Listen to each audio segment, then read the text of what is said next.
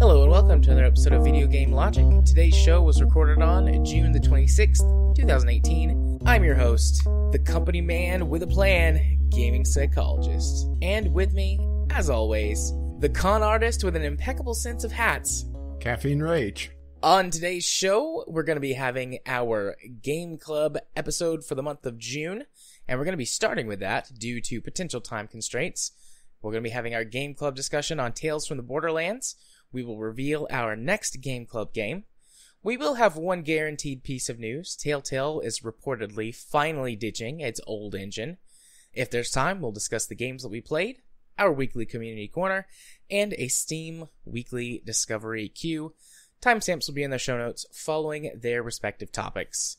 Hello, Rage. Hello. How are you today? Doing all right. You seem to think that we're going to be very pressed for time this week. Do you have a lot to say about this? I don't know how long it's going to take us to do the beat by beat of the story like we do for these games. And wait, are we including the quick time events? Well, I mean, we'll talk about them. But you know, I'm not going to underestimate how long we can bullshit about something. So first time for everything, I guess. Because, I mean, when we did the Life is Strange one, that was like a 4-hour episode. Yeah, but we enjoyed Life is Strange. When we did... Well, I enjoyed Tales from the Borderlands. I have thoughts about this game, so yeah. Yeah, and when we did Wolf Among Us, that was like a 2-hour run-through of the game. Yeah, but that was also a lot more story. It was a lot more story-based. So I just want to make sure I cover my bases, because I do have to be at work counseling people in the morning, so unfortunately I can't stay here all night. Yeah, you gotta get your rest for Chihuahua Lady. I do.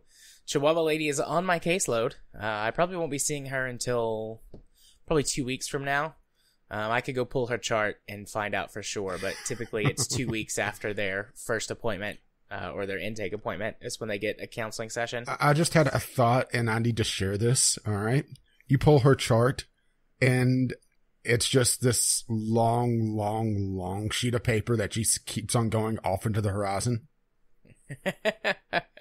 The cartoon, you get the roll of paper and you start to unroll it and it drops to the floor and then it just starts rolling off. You know, our office is trying to go paperless. This is probably why her chart was just too much paper. It was all of the paper. They're like, we gotta cut down this budget. This lady is responsible solely for the decimation of the Amazon rainforest. Indeed. It's not the cows. It's just the paper to keep up with her. To keep up with Chihuahua Lady. Oh, God. What a fun and wondrous job I have. Sometimes it gets silly. Oftentimes it gets wacky. Occasionally a fight breaks out. Not this week, but there have been a couple of fights since I've been there. One fight was with the staff, between two caseworkers. Still don't know why that fight happened, but yeah, one of those ladies got fired. Oh, really? Yep. The one who started the fight. But, yeah, that's a story for another time, perhaps. Like another bonus or bullshit episode. I could compile a list of all of the stories from work and tell them. That'll be your solo bullshit episode. Tales from the Counselor. It would certainly be more in-depth storytelling than Tales from the Borderlands. Ooh. Oh, sick burn. Damn. So yeah, let's just go ahead and dive on into Tales from the Borderlands. We'll do a little bit of overview stuff first, but Rage, in case someone's listening to us for the first time and doesn't know what Game Club is, why don't you tell them what our Game Club is? Well, the Game Club is our monthly little get-together between the two of us, and if anybody sends it in, our listeners, where we all play the same game to try to get together on our divergent tastes. This will be heavily spoilerific, and we'll talk about the mechanics of the game when appropriate, the story when appropriate, or in this case, not appropriate. And just really what we think in depth. Usually a lot more in depth than what we ever cover otherwise. Yeah. And we typically have different tastes in games, so this is a way for us to see where we diverge or converge on the same game. Because we sometimes play the same game when we do the games we played section, but more often than not, we have two very different lists of games that we played for that week. So, without further ado, let's talk about Tales from the Borderlands. So this is the third one of these type of games that we've done on the show for Game Club. How do you feel it stacks up compared to Life is Strange and Wolf Among Us, just in general terms? Very distant third. Yeah. This is by far the weakest one of these that we've done. But then again, that's really not fair to Tales of the Borderlands, because Life is Strange is hailed as one of the best point and click, not even point and click, but the Telltale style of episodic storytelling. And then The Wolf Among Us it's between that and The Walking Dead for the best of Telltale, depending on really if you like The Walking Dead. Yeah, but most critics seem to think, and I think I would agree with this based on all the Telltale games that I've played, that Wolf Among Us is their best storytelling venture. The other games, based on whatever franchise it is that that the game is based around, kind of will determine how much you like it. But this is the most different of the Telltale games that I've played from a storytelling and gameplay perspective. This game uses a lot of unreliable narrator techniques. Yeah, which that I actually liked. I did too. It's also a lot more jokey than any of the other games that I've played from Telltale. Sometimes the jokes succeed, sometimes they fall flat on their face, but I'm pretty positive that's because this is a Borderlands universe game, which has, tons of satire and parody and also just stupid, dumb humor in it. And a lot of Easter eggs, thing. Sometimes it's, bashing you over the head with them, and sometimes they're very subtle. I really appreciate it more when they're subtle about it, and that was more what they lean towards in this game, which made me appreciate it a bit more than most of the Borderlands games I played. Yeah. But yeah, sort of like, to give you an example is, in the ending sequence, there's a very strong it's either Thundercats or Power Rangers, depending on, I think, your age, reference. But then, to give you an idea of a more subtle one, is that when you're scanning various things, which that's a mechanic that we'll get to in a bit, they'll talk about the planes, trains, and automobiles division. Yeah. I saw that one. I laughed at that. And some of the other scan jokes that they threw in, particularly when you have Handsome Jack inside and it goes from the encyclopedia to the Jackopedia. See, I didn't catch that, but then again, towards the middle, I kind of forgot about it because I did this game in about 2 days. Yeah, same. We had all this time to play it, and both of us waited until the last minute.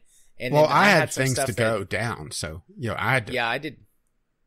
Go ahead. Well, I was in the process of moving, so that's why we did a short game anyway. Yeah. And it took me about 2 weeks to fully move. And that was just because I have issues with my back and leg. So, I would take a couple of boxes, rest, take a couple of boxes, rest, throw up my back, be immobilized for a day or two, that sort of thing. Yeah, and I intended to save this until, the last week on purpose, because Katie was going on a trip to go visit some old friends for that week, so I was going to have more time to play games, but I wound up at work extra, not like super late, but just long enough that by the time I got home every day, I was a little more tired, and then I made sure to do stuff around the house so that when the weekend came, I wouldn't have to do anything. And then I was like, okay, I'll just play it a whole bunch on Saturday, and then I didn't get to play any at all on Saturday just because I had some stuff that came up. Like, nothing like crazy, but I had to get out of the house when I wasn't intending to, and some other stuff, so I didn't get to play on Saturday. So I was at least the power didn't go out. Yeah, at least the power didn't go out, which it did last night, which is Monday night, or Monday afternoon. I got a notification from my alarm, like my home alarm gives me like emergency weather updates and like if the power goes out and stuff like that. And I got a a notification at around 12:30 or 1 that the power went out. And I was like, oh, must be that storm that blew through. And then a couple hours later, I hadn't been notified that the power came back on. The power was out for like 7 or 8 hours. Fortunately, by the time my kid was in bed, the power came back on.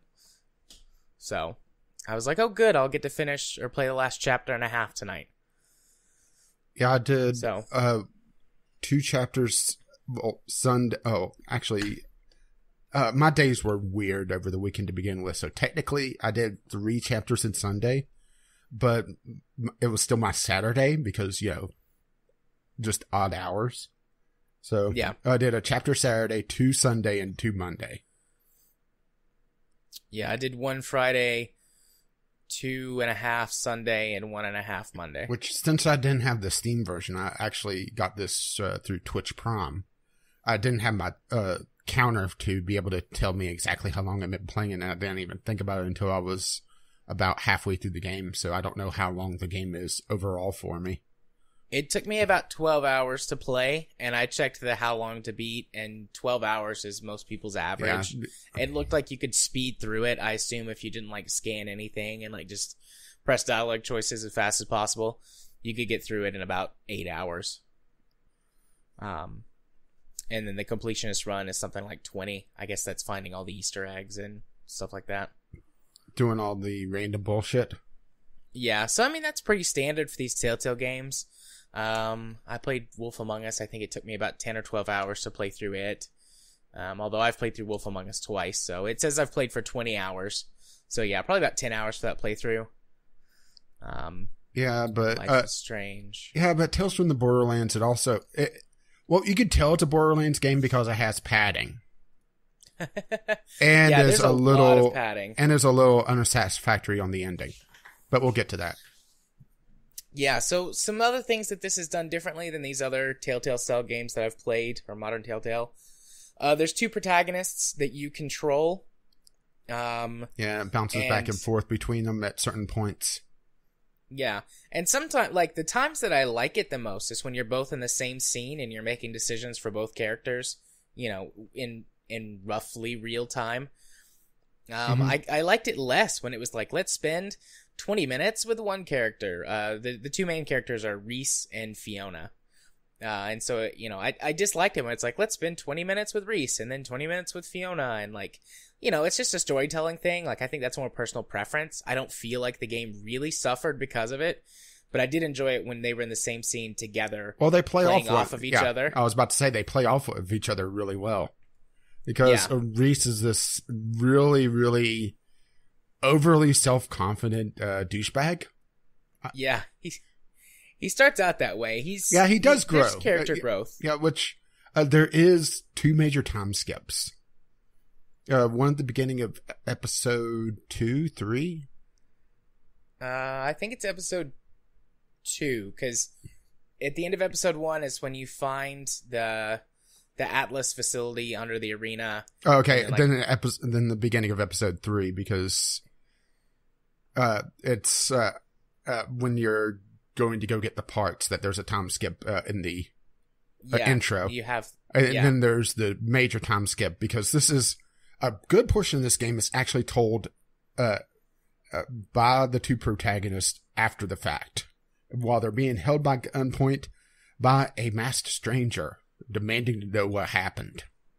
Yeah, the first 4 chapters, there's a little bit of the storytelling that happens in real time, but most of it is, flashbacks via storytelling. Yeah, which from the 2 main characters as they're telling the stranger, the masked stranger. Yeah, which offers a lot of opportunities for unreliable narrators and them playing off one at each other, trying to one-up each other in the story. And the masked stranger saying, "Wait, you died?" Yeah. You died? That's what you're going to go with? It's well, we didn't die per se. Yeah, and I think that... You want to try again? Yeah, I think that was the best part of it, was the unreliable narrators. You don't really see a lot of that in games to begin with, or at least done well. Yeah. The other one I could really think of is Gunslinger. Call of Juarez Yeah. Gunslinger does unreliable narrator extremely well. I think better than this, but that's probably because I like Gunslinger a hell of a lot more than this. Yeah, and the first time that it really happens, unless you manage to die, which I didn't die before the first unreliable narrator reveal in the story, so, you know, I got this fresh. Like, the first time it happens, you kind of believe that this is what, like, you know, actually happened, because it's a Borderlands game. And so, you know, over the top, you know, ridiculousness in both its storytelling and its characters is par for the course. So Reese is like going into this big speech to try and convince the guy to give you a vault key, which we'll explain that a little bit more in a minute when we start going through the story. Also, we took the same choice. Yeah, but like, you know, the background changes and he like goes into epic speech mode, and then Fiona's like, "No, that's not what happened. You were begging." She's like, "You were begging," and they're like fighting over the case, and he's on his knees like, "Please give it to me." But you know, like, you totally buy it if you've played the Borderlands games, and then it's like, oh, they're gonna do some unreliable narrator stuff with this. Maybe this is interesting. So, well, later on, when it happens, you can notice it a little bit sooner, but it's still great every time. Well, I think if you took the other choice, which I looked into some of these choices, you would have realized immediately that there was an unreliable narrator, and take the one that we took, the Blow His Mind, was a lot better. Because Break His Heart, fatality, essentially. He ripped his heart out. Okay. I'm assuming he uses his robot arm to rip his heart out. I'm not 100% certain on that, but this is Reese, so most likely not. I mean, it took him 4 episodes to realize maybe you shouldn't be punching with the fleshy arm. Yeah, maybe you should punch with Reese the robot has arm. a robotic arm, and he also has a robotic eye and some cybernetics as well. He's a cyborg boy. Yep. And that comes into play very much throughout the game. Yep. Is he the most cybernetic heavy character that we've seen in the Borderlands? I mean, I know we've seen characters with robotic arms and the such, but not to the degree of Reese that I can recall off the top of my head. Granted, I only really played Borderlands 2. I played a bit of 1, but never got far into it. No, in Borderlands 1, there's not really a cybernetic character. I know in Borderlands 2, the Mechnomancer, well, I think she has cybernetic implants. And that's how she controls the mech. Yeah, but she also, if memory serves correctly, she's not from Pandora to begin with. Or granted, Reese isn't either, but Reese is also part of Hyperion, so, you know, it makes sense for him to have him. Yeah. I know, I can't think of the name of that professor, the one that helps you partway through the campaign, and there's a DLC where you're essentially on a safari with him. Oh, yeah. Shit, I know who you're talking about, but I can't think of his name either. But he's got a robotic arm. Yeah, I think. Or leg. Yeah, I think he may have an eye, but I can't remember. So he may be in the run for the money, but you know, he's the posh English guy, though, isn't he? Yeah, the extremely gay one. Yeah, yeah. Oh, but yeah. I think this is the most cybernetics we've seen, or if not, then very close to it. Yeah. And they're used really well, too, I think, for storytelling purposes. So the eye is called an echo eye, and you can use it to scan things. And it comes into play a few times in the story, like, specifically you'll scan something to hack it or something like that. But in general, that mechanic gets lost partway through the game. Yeah. It's really used heavily in the first episode or two, then drops off, and then it becomes a little bit more important towards the end, in episode 5, but not really. It's only for a couple of things. Yeah. And then the cybernetic arm gets referenced a few times, and it's used as kind of a brick joke at one point. Yeah. I mean, we already mentioned it, that he likes to punch, but he punches with the arm that does the least damage. Yeah. And then there's one scene where he's trying to climb something, and he's like, robot arm stronger than real arm. Yeah. And the QTE for that, or the button mashing, is much easier with the robot arm than his regular arm. Which I thought that was clever. Mm-hmm. You know. Yeah, and Fiona really doesn't have a lot going for her. She is kind of a smart ass and will scam pretty much anyone out of their money. And her big thing is that she racks up a bank account. Ooh. Yeah, which you can use the money to buy various things throughout this story. I don't really think that they make any difference aside from pure cosmetic value. But I spent some money on some stuff. I got like the Woody upgrade to the caravan. And I bought the nice Hyperion suit for Sasha. I don't know if that makes a difference. I did get the Hyperion suit for Sasha, but the big thing I spent money on was Loaderbot. Which skin did you get for Loaderbot? The tuxedo, of course. Okay. Because he is a gentleman after all. He is. I did not have enough money for the Loaderbot tuxedo. Well, at that point, I hadn't really spent any of the money, so I had most of the money up to that point. But throughout the game, you're able to get skins, very Borderlands style. And that also comes to play in the story. But before we really dive into the story, should we talk about the technical issues? Because, boy, did I have them. We can. I wanted to talk for a minute about Fiona first. So Reese's thing is he learns personal responsibility. Fiona's story is more of like a coming of age story where she's like growing up after, some story things happen. She gets betrayed. She gets trained to become a vault hunter.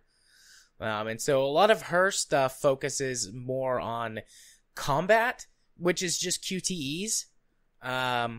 Which this game is probably the most QTE heavy Telltale game I've played. Has to be. It has to be in their entire catalog, I should say. And QTEs, when used appropriately, can be really awesome.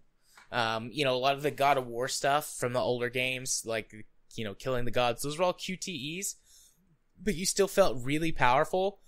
And there's one scene in particular that feels really good with the QTEs, which is when you're fighting. It's at the end of chapter 3 when the other two Vault Hunters show up and you fight those. Like, if you declare yourself a Vault Hunter. Oh, see, I didn't get that. I didn't declare myself a Vault Hunter.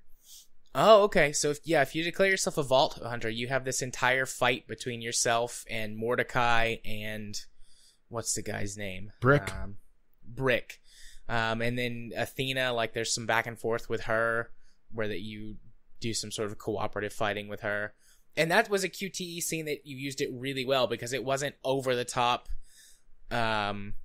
which was what the final boss fight was, or the final QTE was. Well, also that one was super over the top. Well, also the sequence against the accountants in episode 4 was way over the top.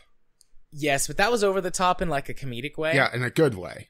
In a good way, yeah. It was over the top in a good way. And I think that entire sequence also explains some of the trouble Gearbox has had over the years. I think that's a documentary. Okay. Oh, yeah. We'll talk more fully about that in later, in about 2 hours. QTE. But yeah, I mean that one was over the top, but in a good way. Like it felt very comedic, like the way that they pulled it off, and I was laughing through that whole thing. The final fight, that's a giant QTE with Gortys. It just got old really fast, and there were a few times that I messed up, but it didn't matter. Yeah. Which really took me out of it, because it's like, well, I mean, okay, so this doesn't matter. Especially when it got really complicated, and you were having to do, like, fighting style. Different combo moves from a fighting game. Yeah. Like, it was okay when you were doing the finger guns. Like, that was kind of funny. Did you do Brofist with her? No, I didn't get Brofist. Okay, so after finger guns, you can try and do Brofist, and it's just, like, one of the choices. And she's like, Brofist! And, like, nothing happens. And Reese is like, well, I thought maybe, like, your fist would shoot off like a rocket or something. And she's like, no, I mean, it was a good effort. It was really creative. Yeah, Gortys is like, my second favorite. Don't patronize me. Yeah, Gortys was my second favorite as well. She's so cute. Yeah, which we'll get to Gortys in a little bit as well. Yeah, but I mean, I kind of got off a little bit. That's just what I wanted to say. Like, Fiona gets a lot less character growth throughout the story, but she has a different type of arc. And at time, like when they're working together, like we said earlier, they play off of each other really well. But when they're isolated, Reese has a much better story than Fiona does. At least in my opinion. So, okay, you wanted to talk about the technical issues? Yeah, because at least the Twitch version of this game has a hell of a lot of them. I mean, more so than your typical Telltale animation bugs at not wanting to do things properly. I had at one point one major choice that it completely ignored. Another choice that they acted like I did something different that cost me a character at the end. Because at the end, depending on your choices, various characters become available for the final fight. I had one character that didn't show up, even though all my choices up to that point should have unlocked her. I had the characters act like I did another choice, even though my choice screen didn't show me making the choice that pissed them off. And then at the very end, the game crashed. So I had to watch the ending on YouTube. Yeah. I did not have any of those problems. I don't know if there is a major difference between the Twitch version and the Steam version, or if it's just like one of those weird hardware hiccups, where that you had some kind of hardware issue that was causing a glitch, and I didn't. But all I suffered from was the regular Telltale games animation weirdness and clipping issues. Oh, there's some of the clipping on this game that's just horrendous. Yeah, it gets pretty bad at times. The worst of it, I think, I went back and watched a little more carefully some stuff from episode 1, and particularly when the stranger is dragging you through the desert. The duct tape. Yeah, the duct tape and the hooky thingy are just like going through each other like crazy. Yeah, this game feels very rushed, especially episode 1 and 5. Yeah. Did you catch the joke from episode 2? When, what's his face? The narrator guy that starts out. Marcus. Yeah, Marcus is like, well, I know. It's been such a long time. Yeah, making fun of the fact that they took a long time to get the second episode done. Yeah. Yeah. I don't know. On the one hand, I thought that was kind of cute, but on the other hand, it's like, okay, Telltale. Although this was earlier in their run. This was their third game after they made all their changes to the... and like became the Telltale that we know. Yeah, I know it's a Walking Dead. Yeah, I know it's a bit of older Telltale at this point, but this still shows that engine was ancient even then. And yeah, and I have to say also, I realize the Borderlands isn't exactly known for its graphical fidelity, but there's some ugly fucking textures in this game. Very blotchy and blocky. Yeah. And it wouldn't be bad if they kept that in the background, but there was a few times that they were up close to the scenery where it was apparent just how low poly low poly and low resolution some of the textures were. Low poly models. Yeah. Yeah, particularly like the far distant backgrounds or any time the camera is moving quickly. So in the chase scenes, and in particular, that god-awful, like, escape in Chapter 5 when you're escaping the alien. It jittered like crazy, didn't it? Yeah, I was worried the game was about to crash when that started happening. Yeah, I saw that and thought, oh, how did this get past QA? And then I thought, wait a minute, this is a Telltale game. Of course it doesn't have QA. Yeah. So one more, like, sort of overall question, and then I think I'm ready to start doing the play-by-play. Compared to the other Borderlands games, which I know that these are... I mean, the other Borderlands games are first-person shooters, and this is not that. But which do you think is better? That's really tough, because my primary problem with... the Borderlands games I played, because I played, I would say probably about a quarter of one before... Whenever I've been playing it, my partner on that has always done something to dick me over. Either just stop playing. I had one that actually hacked his save file to the point where things were getting one shot, which made things not fun. I'd had one that just would run off constantly, and I got tired of being left behind. I come up to an abandoned camp and it's just full of corpses. I played all of 2 and far too much of 2, I would say, and I never played the pre-sequel because didn't see the point. I have to say I like this better than the other Borderlands games, partly due to, I think, the fact that it's a change of genre, and I do think that the Borderlands world works a lot better in an RPG than it does as a first-person shooter. At least the first-person shooter type that they go for, where it's the looter shooter. Everything has 20 billion hit points. And, you're going to shoot at the boss for a half an hour to get the first bar off. Yeah. So I've played entirely through the first Borderlands. I didn't finish Borderlands 2. Like, I know how the game ends. But I played, I don't know, through 3/4 of Borderlands 2. I never actually beat it. Well, if you didn't know how Borderlands 2 ends, boy, did you, by the end of the starting sequence of this. This is kind of a weird place for Tales of the Borderlands as well, because it initially takes place before the pre-sequel, because the intro to the pre-sequel is post-Borderlands 2.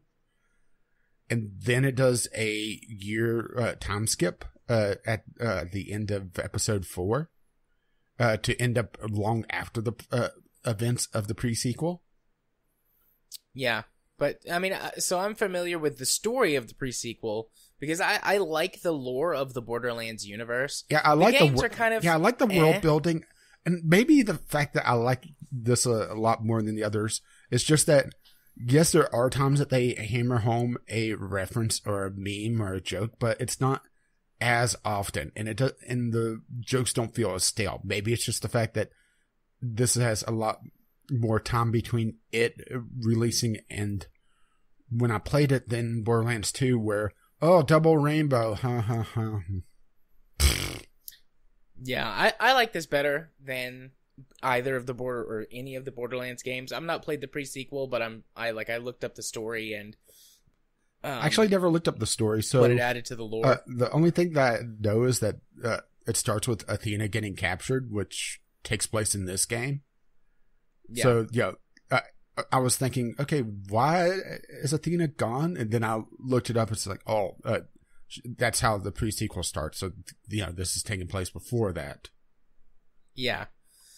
But anyways, yeah, I like this more. I like the world building that's always gone into the Borderlands series. They do a good job with that. And the main thrust of the games has been looter shooter with friends, and that's fine. Like, there's nothing wrong with that. But, I've always been a story guy. And so having something that's a lot more story focused, even though it's not as story focused as the other Telltale games that I've played or Life is Strange, it's still a lot more story focused than the other Borderlands games. So I like it better, I think. I'd like to see something closer to a pure single-player RPG in the Borderlands universe. Okay, we'll probably never get that, but I'd like to see it. I'm going to give you an idea, or give you my idea, and you're going to fall in love with it, all right? Borderlands universe, Divinity, Original Sin, combat system. Yes, please. I'm in. I could go for that. Which maybe that's Wasteland 2 now that I think about it. Yeah, with less memes and references. Yeah, maybe so. Need to play Wasteland 2 at some point. I started it at one point. I just fell off of it because I had other things to do. Yeah. All right. No, you don't have to. Okay, before we dive into the beat by beat, Katie walked in and she's looking at me like she wants to talk to me. So, well, somebody's in trouble. Anyways, moving on to our beat by beat of Tales from the Borderlands. Yeah, because I think we beat the technical issues to death. Indeed. Chapter 1 or episode 1 or whatever is called Zero Sum, and it's Zero like the name of the character Zero from Borderlands 2. And, yeah, care to guess who shows up? Yeah, spoiler alert, guess who shows up? So this chapter opens up with Reese walking through the halls on Helios, which is the big Hyperion space station that looks like an H. And you're having a conversation with your best friend, Vaughn, who appear to be your best friends, Vaughn and Yvette. Well, no, that's not true. It doesn't start there, because it starts with being dragged through the desert by the stranger. Yeah, it starts with you getting captured as Reese, and Fiona's already been captured. We don't know what happened to her, but it looks like she's been sitting there for a while. And she even makes a comment. Well, you just wanted to talk? Why didn't you start having me tell you this story? I've been here for hours. Yeah. But so then Reese starts telling the story, and that's where it picks up walking through Helios. And you're talking to Vaughn and Yvette. And you think you're going to have this great promotion to some kind of vice president, something or other. And you go into the office where you're expecting to receive your promotion, and Hugo Vasquez, your also arch known nemesis. as Kronk. Yeah. That bugged me for a moment. It's like, that voice, I know that voice. Who is that voice? And then it clicked. Kronk? Really? Yeah. I think of him as the guy from Rules of Engagement, the old because that's the first thing I ever saw him in. It's a sitcom where he's like the husband in an old married couple that mirrors like this young married couple. At least the first thing that I remember, because I never saw Emperor's that. New Groove. Yeah, but I was a kid. Like, I have since seen that movie because I was like, I want to watch stuff with Patrick Warburton in it, which that's the guy's name, his real life name. Yeah, and they do some interesting things in that movie. That is not your typical Disney movie. No. But anyways, I think that was a good choice for him. Oh, He yeah. pulls off douchebag really well. But anyways, so Hugo Vasquez has actually gotten your promotion, and he vented your old boss into space and took his job. Yeah, it seems like that's the typical way to get ahead in Hyperion. Just kill your boss. I mean, it worked for Handsome Jack. Yep. And this is post Handsome Jack, by the way. He's a little living impaired right now. But he gets better. But he demotes you to janitor or assistant vice janitor or something like that. And then he gets a phone call from August. Someone on Pandora. It's August, but I don't think you find that out till later. And he's trying to set up a deal to get a vault key. And then you use your Echo Eye to like hack his computer and get the deal or get the. Well, you don't know what it is at first. You don't even know it's a vault key. You just realize it's pretty and it's worth $10 million to Vasquez. That means you want it to screw him over because that's your main motivation is to get whatever on Vasquez at this point. Yep. So then you leave Vasquez's office. Either you or Vaughn, depending on whether or not like you notice the trash can or not, knock a trash can over. Yeah. And an announcement's made for you to come clean it up.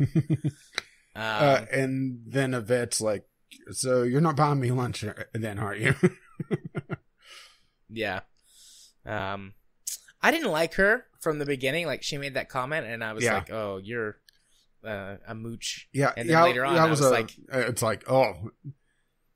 I knew it. I wasn't sure about her, especially when you were down on the planet while doing the deal. You're thinking, I'm thinking, something's not right here. Particularly an event later on, which we'll get to. But didn't fully trust her. But I was also thinking maybe it's just corporate culture because part of Hyperion's thing is also finger gunning people and pretending to die. Yeah. Which comes into play a lot later. So, I was thinking, okay, maybe it's just a Hyperion thing because they're all douchebags. Yeah. But Vaughn is in accounting and he like instantly gets you $10 million. Yeah, it's like, you need $10 million? Hang on.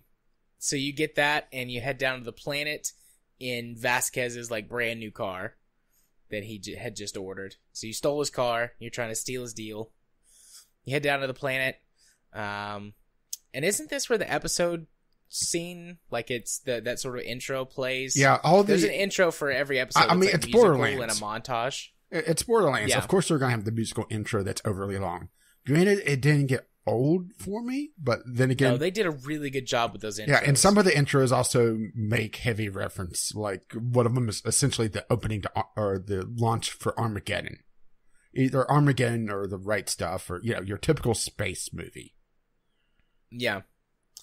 But so it plays the intro, and you drive into this town, and you're trying to find the place where the deal's supposed to go down, and you talk to some shady characters who recognize you're from Hyperion. Well, considering you're wearing a jacket that literally says Hyperion on it, it's not exactly rocket science here. Indeed, and you do look exactly like two high society, 1% corporate people, as opposed to the human trash that lives on Pandora. You okay over there? Don't die on me, buddy. Yeah, it takes me a couple episodes to get to that. But anyways, so they start attacking you, and you call for support from Yvette, who sends you a Loaderbot. Yeah, also known as the best character in the game. Yeah, Loaderbot is by far the best character in the game. So Loaderbots are enemies from previous Borderlands. Yeah, but since games. the death of Handsome Jack, they've been getting a lot smarter. Yeah, and that's they literally say that. Sentient. And Loaderbot starts out with some level of sentience, and then by the end of the game, he's a fully developed character. Well, that's the wrong way to say that, because he's a fully developed character from the beginning. He gains experience. He levels up. Yeah, he levels up. He's very leveled up by the end. Yeah, and depending on at this point, you get your first, I think, major choice here. You get two major choices here. One is what you outfit Loaderbot with. Granted, it doesn't really matter in the long run because it's just, your initial loadout, and Loaderbot loses that in this fight. But you also have a choice to tell him to self-destruct or evacuate. And for me, I told him to equip a riot shield and rockets to fight off all the bandits, because that seemed like a good combo. Yeah, I picked Riot Shield and Grenades, and me and only 10% of other players picked the Riot Shield and Grenades. Yeah, I got 16% on Riot Shield and Rockets, which Riot Shield has a link to the line, war does not compute. Yeah. Which gives you an idea. I would say most people went for the minigun. Yeah, see, I didn't go probably minigun. Probably minigun and rocket launcher was probably the number one choice. Like, I haven't looked these up. I wonder if it's on the wiki, if it has the choices for that. I'm not certain, actually, but... did you tell him to evacuate? Yeah, I did tell him to evacuate. Did you tell him to evacuate? Of course, or self-destruct? I told him to evacuate because I liked Loaderbot. I was hoping that I would see more of him. Yeah, I got my first real laugh from Loaderbot during that scene. The war does not compute line was pretty funny. And is it in this scene where he refers to you as father or something like that? I think so. Yeah. And I had a good chuckle at that, too. I think he also does it later on as well. Yeah, and then also later on he refers to you as my human. Which I thought, and then he pats you on the head. That's in chapter 3, whenever you have him lift the debris. So my human needs me. And then he pats you on the head. And did a good job. And he's also talking about how this relationship is very unequal. I'm giving too much to this. Yeah. Loaderbot, the robots in general, which there's 3 actually that you could encounter, are by far the best characters. Granted, Loaderbot, I only got to Mortis, really encounter 2. And Dumpy? Yeah, Dumpy, which I didn't get Dumpy because I got Dumpy. That's tied to a particular choice, which we obviously diverged on. Indeed. But we'll talk about that in a bit. So at this point, you get to the world of... I'm trying to remember what the last bit is. I can't remember what it is, but it's essentially... It's called the World of Curiosities. World of Curiosities. And it's a bunch of past Borderlands characters that you've killed, if you played the other games, stuff and mounted. And one of them is Shade, which if you played the DLC for Borderlands, realize something is up with him. Yeah. Turns out he's not dead. Nope. And he gets you with a jump scare. Yeah. There's 2 major jump scares in this chapter, and then they don't really do any more, thankfully. Yeah, I don't really like jump scares. Yeah, if they kept up with the jump scares going into the other episodes, I would have just quit because it gets old quickly. Shade does both jump scares, right? Because he also gets a jump scare on Fiona whenever you but then again, that's kind of Shade's thing. Yeah. It was less jumpy with Fiona. Like, I was like, Shade's going to be there, isn't he? Yeah. And then he was. Yeah, and also Shade's character, when he was kind of just hanging there, pretending to be stuffed and mounted, had some horrendous clipping, or I should say anti-clipping, because his big thing is that he's utterly insane. He went too long without water, and depending on your interpretation of that DLC, he either murdered everyone, or as people died, he just stuffed and mounted them because he was lonesome. Well, he keeps a firework in his teeth, like a your stereotypical Southerner with a stalk of wheat, Yeah. But for me, his firework, whenever he was standing there, was about a foot away from his mouth, just hovering in midair. And when I saw that, I was thinking, oh, this game's going to be real polished. Yeah, I didn't have that issue. Or I didn't notice it, one of the two. Well, I was scanning the individual people to get them more info, and that's when it was really apparent for Shade. But then you eventually get to the deal with August, and, you find out later why, the deal doesn't go quite as smoothly as first intended. But August's companion is talking about how she doesn't have a good feeling about these two people coming in, looking all douchey and with that look on their face. Yeah, she's like, they're coming in here. He's got that business look on his face and the money, and he's like, isn't that a good thing? Isn't that what we want? And then she has like a 180. Yeah. On that, and you find out from Fiona's end why that's the case a little bit later, but that's where Reese's story for the first part ends of this. Then we get our first jump to Fiona. We meet her and her sister Sasha and Felix, their surrogate father. Mm-hmm. The story goes that he found them on the street when they were orphans and like picking pockets. And they tried to pick his pocket, but he caught him and then like showed him how to do it better. And then they sort of became a family after that. And right away I was like, somebody's in this group is gonna betray the other people. I mean, it was pretty much obvious, wasn't it? Yeah, I was like, I'm not sure exactly who it's gonna be. It's either gonna be our character Fiona or Felix. Yeah, I was pretty sure there was gonna be a screw over either Fiona and Sasha screwing over Felix or vice versa, because those two were way too close to screw one over, So, I was pretty sure that the sisters were going to hang together. Assuming, do you think they're blood sisters, or do you think they're sisters? I think it's implied that they're sisters, like blood. Yeah, they're very different looking. That's why I was not sure about that. Yeah. No, I think it's implied that they're actual sisters and not just like they grew up together and, just call each other sister. I think it's implied that they're sisters. But anyways, you get a look at this vault key, and I'm making air quotes because it's a fake that they've put together to set this deal up. Yeah, it's very glowy though. It is. Felix, Fiona, and Sasha are all trying to screw over August and Vasquez for the money. And then there's some other people that they're trying to cut out of the deal that you don't realize who they are at this point. I think he makes August does, making reference to cutting out. Mm-hmm. What's her face? What's her name? Valerie? Is it Valerie? But you don't know who she is or what that means yet. Just that you're going to do that. There's a funny scene where Fiona goes to the bar where Sasha and August are, because Fiona's posing as this vault, or as this archaeologist who found the vault key. Yeah, and you get a bunch of info really quickly. Yeah, and you have to remember it, but you only have to remember like one piece of it. Yeah. Yeah, I mean, it was pretty easy to remember anyways, but it is like a bunch of stuff really quickly. But there's that funny scene with the bouncer, how you can try and like trick him. I thought that was fun. Of course I'm on the VIP list. Look, they put it right there.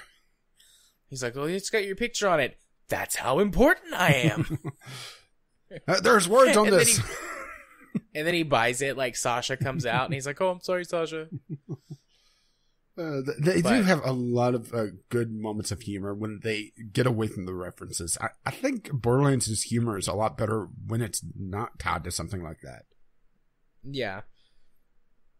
I agree. I mean, I don't have a problem with the references and the Easter eggs. Yeah, but it also makes overdo it, and don't make that the basis for your jokes, because what if people don't know stuff? Or the fact that, games last longer than 6 months. Yeah. So if going back to the whole double rainbow thing, someone that didn't really pay attention to the internet, what was that, 3-4 years ago now? Oh, God, it was longer than that. It was in like 2011 or 2012 when double rainbow was a thing. Yeah, so... Because Borderlands 2 came out the year I got married, 2012. So a couple of years before that, or a year or two before that. So, yeah. It really dates it very quickly. Yeah. Double rainbow. Someone who's, though, stuck, and that's sort of where my pop culture knowledge starts to dissipate. I get all of those references.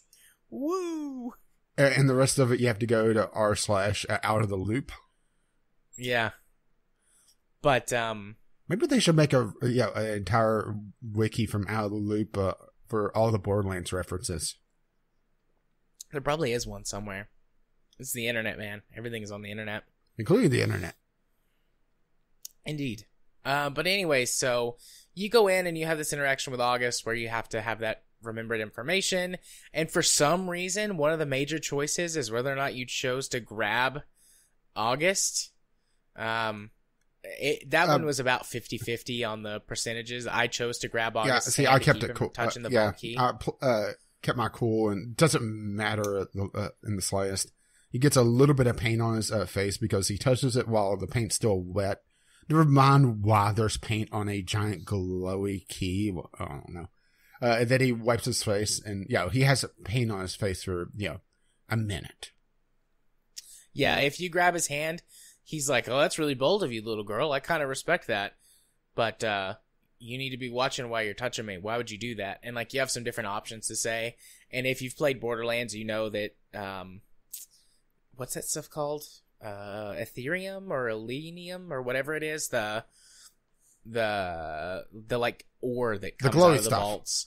Yeah, the glowy stuff is toxic, and you're like, "Oh, didn't you know that this stuff is toxic? And if you touch it, you're gonna get a massive dose of radiation, and you'll be sick for a while." And he's like, "Oh, thanks for that. I didn't know that."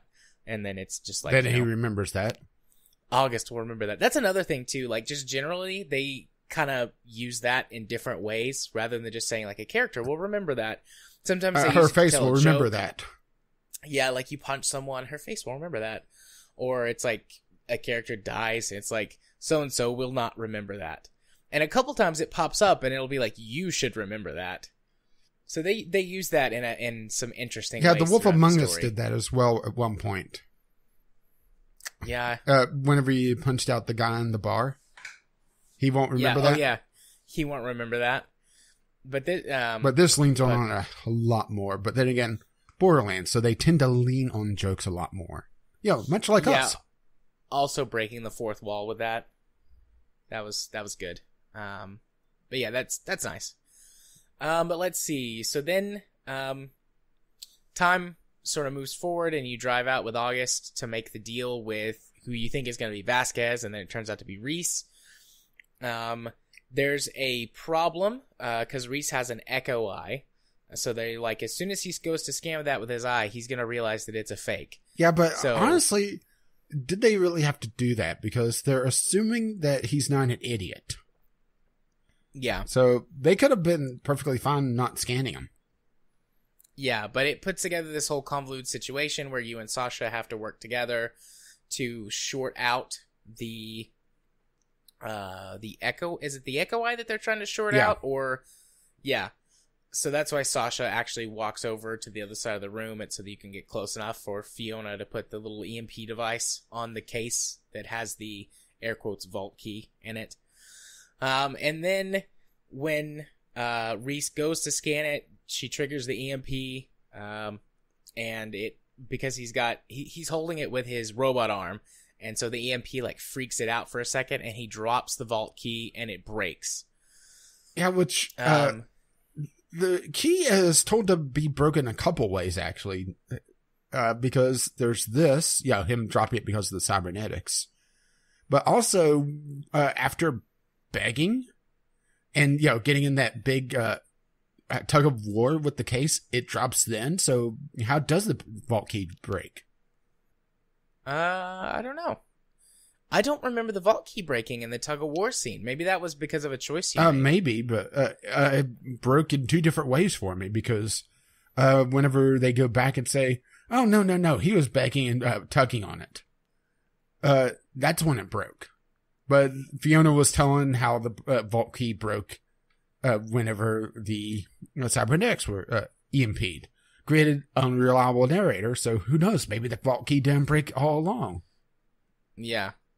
But regardless, in the story, the vault key breaks, and shit is about to go down with everybody, because August is like, oh my god, you betrayed me, this is a fake, and Reese and Vaughn are like, well, shit, we're not giving you the money, because obviously this is fake. And then some bandits come in about that time, steal the case, there's a huge shootout, many people die, but obviously your four main characters survive. You do get a choice to take a shot at August with Fiona. So Fiona has like a little hidden, sort of like a Derringer type tiny pistol. But only one bullet. Has like on a wrist mount. And at this point, she only has one bullet. And you can choose to try and shoot at August with that bullet, which neither of us did. Yeah, I thought that he was way too far away for her to make that shot. Yeah, I was like, there's no way she's gonna make this shot. And, this is a Telltale game. Like, we've got one bullet. That means that later on there's going to be an opportunity to use that bullet. And if I used it now and wasted it and I need it later. And I'm glad I saved it. Oh, boy, we'll get to that. We'll get to that in a little bit. So, yeah, your main characters are all piled into the caravan, which is just a car. Essentially a camper on three wheels. Yeah, a Borderlands camper. And you are trying to talk about how you're going to get the money back, and Vaughn, Sasha and Fiona are sorry, go ahead.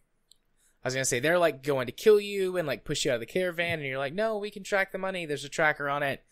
And all this other stuff. And eventually you convince them that, okay, you can track the money down. And we didn't mention this, but back when you were walking through the Hall of Wonders or Discovery or whatever I said it was called. Yeah, of Curiosities. There's what's his name? Dr. Nakayumi? He's the one that has the most epic of boss fights with a flight of stairs. Yeah. Nakayama. That's his. I'm looking at the wiki so I can kind of cheat on some of this stuff. That was a bit of a letdown. I was hoping to at least be able to shoot him.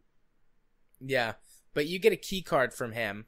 Off of his body, and you're like, oh, I can use this I should be able to like track down, like be able to use this to link up with stuff. Yeah, he was wanting to link in access to, because at this point, Reese and Vaughn are pretty much wanted men by Hyperion because they realize some money's missing and a car is missing. A very important car is missing. So their access has been revoked and they're being hunted. So he says, oh, well, I could just, use this and use this ID. Jacks it into his brain, and boy, did he jack it in. Yep. He immediately passes out. And you also hear this voice that's kind of garbled, so you can't realize who it is at that moment. But it's like, oh, what do we have here? Do you think you can... I forget exactly what the voice says, but it's like taunting him. And then he passes out like, what the hell? And then he wakes up, and Vaughn was able to track down the money. Without him, and they're at this bandit camp. Like, it turns out it's like a big stadium with a racetrack inside, but you don't know that yet. Well, of course, it's Borderlands. Of course, there's the bandit camp is a giant stadium. Yeah. So you're there, and you're like trying to devise a way in, and Reese like goes through this whole thing of like, we're gonna do this, and it's gonna be epic, and then it's like at the end, it's like, guys, and they're like, we found another way in, come on. You guys just did what I said, right? Yeah. I do think that both them being together, but also the unreliable narrator parts are the best of this game. They do that really well. Yeah. So then you wind up inside. Reese and Sasha are together, and because a guy approached as you guys were like going to climb into this little access tunnel. Fiona and Vaughn wind up top. So, it splits the party and mixes the members. Yeah, which it does that a few times. And this is when Reese has this relationship that can be built with Sasha that implies that they're going to wind up dating by the end of the game. And it all starts here. And Sasha really doesn't like you. Like, she hates Hyperion and the corporations because she feels like they've ruined Pandora. And you can, be nice to her, flirt with her. And I was very nice and respectful to her the whole time. Yeah. Like, I wanted to prove her wrong. Yeah, with some of these choices, percentages towards the end makes it very clear that a lot of people were at least nice to her. Yeah. And so this is where she starts to be like, okay, I guess you're not so bad after all. There's a really funny scene where that you try and take down a couple of guards, and she kills her guard immediately, and like you jump on your guard's back and like trying to choke him, and at first he's like, "Is that you, Eric?" I'm just gonna make up a name. Yeah, he's like, "Is that you, Eric? You're messing with me, aren't you?" And you try and strangle him for a couple minutes. He's like, "Oh, you're being serious. You're really trying to do this." Yeah. It's not so much neck snap as it is dry hump. Yeah. And then Sasha's like, "Do you need help?" And he's like, "No, let him do it. Let him do it on his own. He can figure it out." And then eventually you do take him down because you have a stun baton. Yeah. And you knock him out. Not just knock him out, you send him flying. That stun baton has a hell of a kick. Yeah. And then there's some more bonding as you're like trying to solve this problem and get the elevator to lift. And then as the elevator sort of rises into the stadium, it cuts back to Fiona and Vaughn as they're trying to convince this guard guy to let them go. And I was like really hostile with him. He was like, "What are you doing here?" And I'm like, "What are you doing here?" He's like, Same. This is my job. I work here. I'm supposed to be here. But it really confuses him. I'm supposed to be here too. Yeah, he gets really confused. But eventually you convince him you're racers, and then you can go over and buy masks. Yeah, I just used the Psycho mask. I bought the really expensive mask. I forget what it was called, but the mask that you pick comes back a couple of times in the game. Which I thought was pretty nice. Just like a little simple choice that it carries forward for some cosmetic stuff. I especially liked it when it shows back up at the end. Mm-hmm. And that was how I was like, "Oh, that's Vaughn. They brought Vaughn back." I knew it was immediately. He was wearing the mask. I knew it was Vaughn because he was jacked. Yeah, Vaughn is weirdly jacked. I think that's what they say. He's like, "Oh, I got an exercise bike." You don't get abs like that from an exercise bike. It's a space exercise bike. Yeah. But anyways, so then you wind up in this death race. You get a Chariot. Psycho. Yeah. Yeah. Fiona is like in the chariot, and Vaughn and the Psycho guy that you get are driving the motorcycles for the chariot. Yeah, what did he call the Psycho? His crotch machine, or is that later in the game? You get a group of biker psychos. Yeah, I think that's later. No, my shiny crotch machine. Yeah. Oh. But anyways, so then you wind up in the arena for this death race. Zero, the Vault Hunter, shows up. I mean, he's shown up a couple of times. Like, you've seen him in this chapter once or twice, because he shows up at the fight with the bandits at the World of Curiosities. And then he shows up here to fight the boss guy, who is a boss from one of the Borderlands games. Like, we've seen him before. I just couldn't place exactly where. I think he's in the Torg DLC. Okay. But he plays like dubstep out of his chest. Of course. With a Borderlands giant subwoofer. Yeah. And so there are some action, fighting happens. You mean QTEs happen? Yeah, fighting QTEs happen, and not roller derby. Death race. Death race happens. There's one tiny story thing that it did show up in one of the main, or did it? It did show up in the main choice.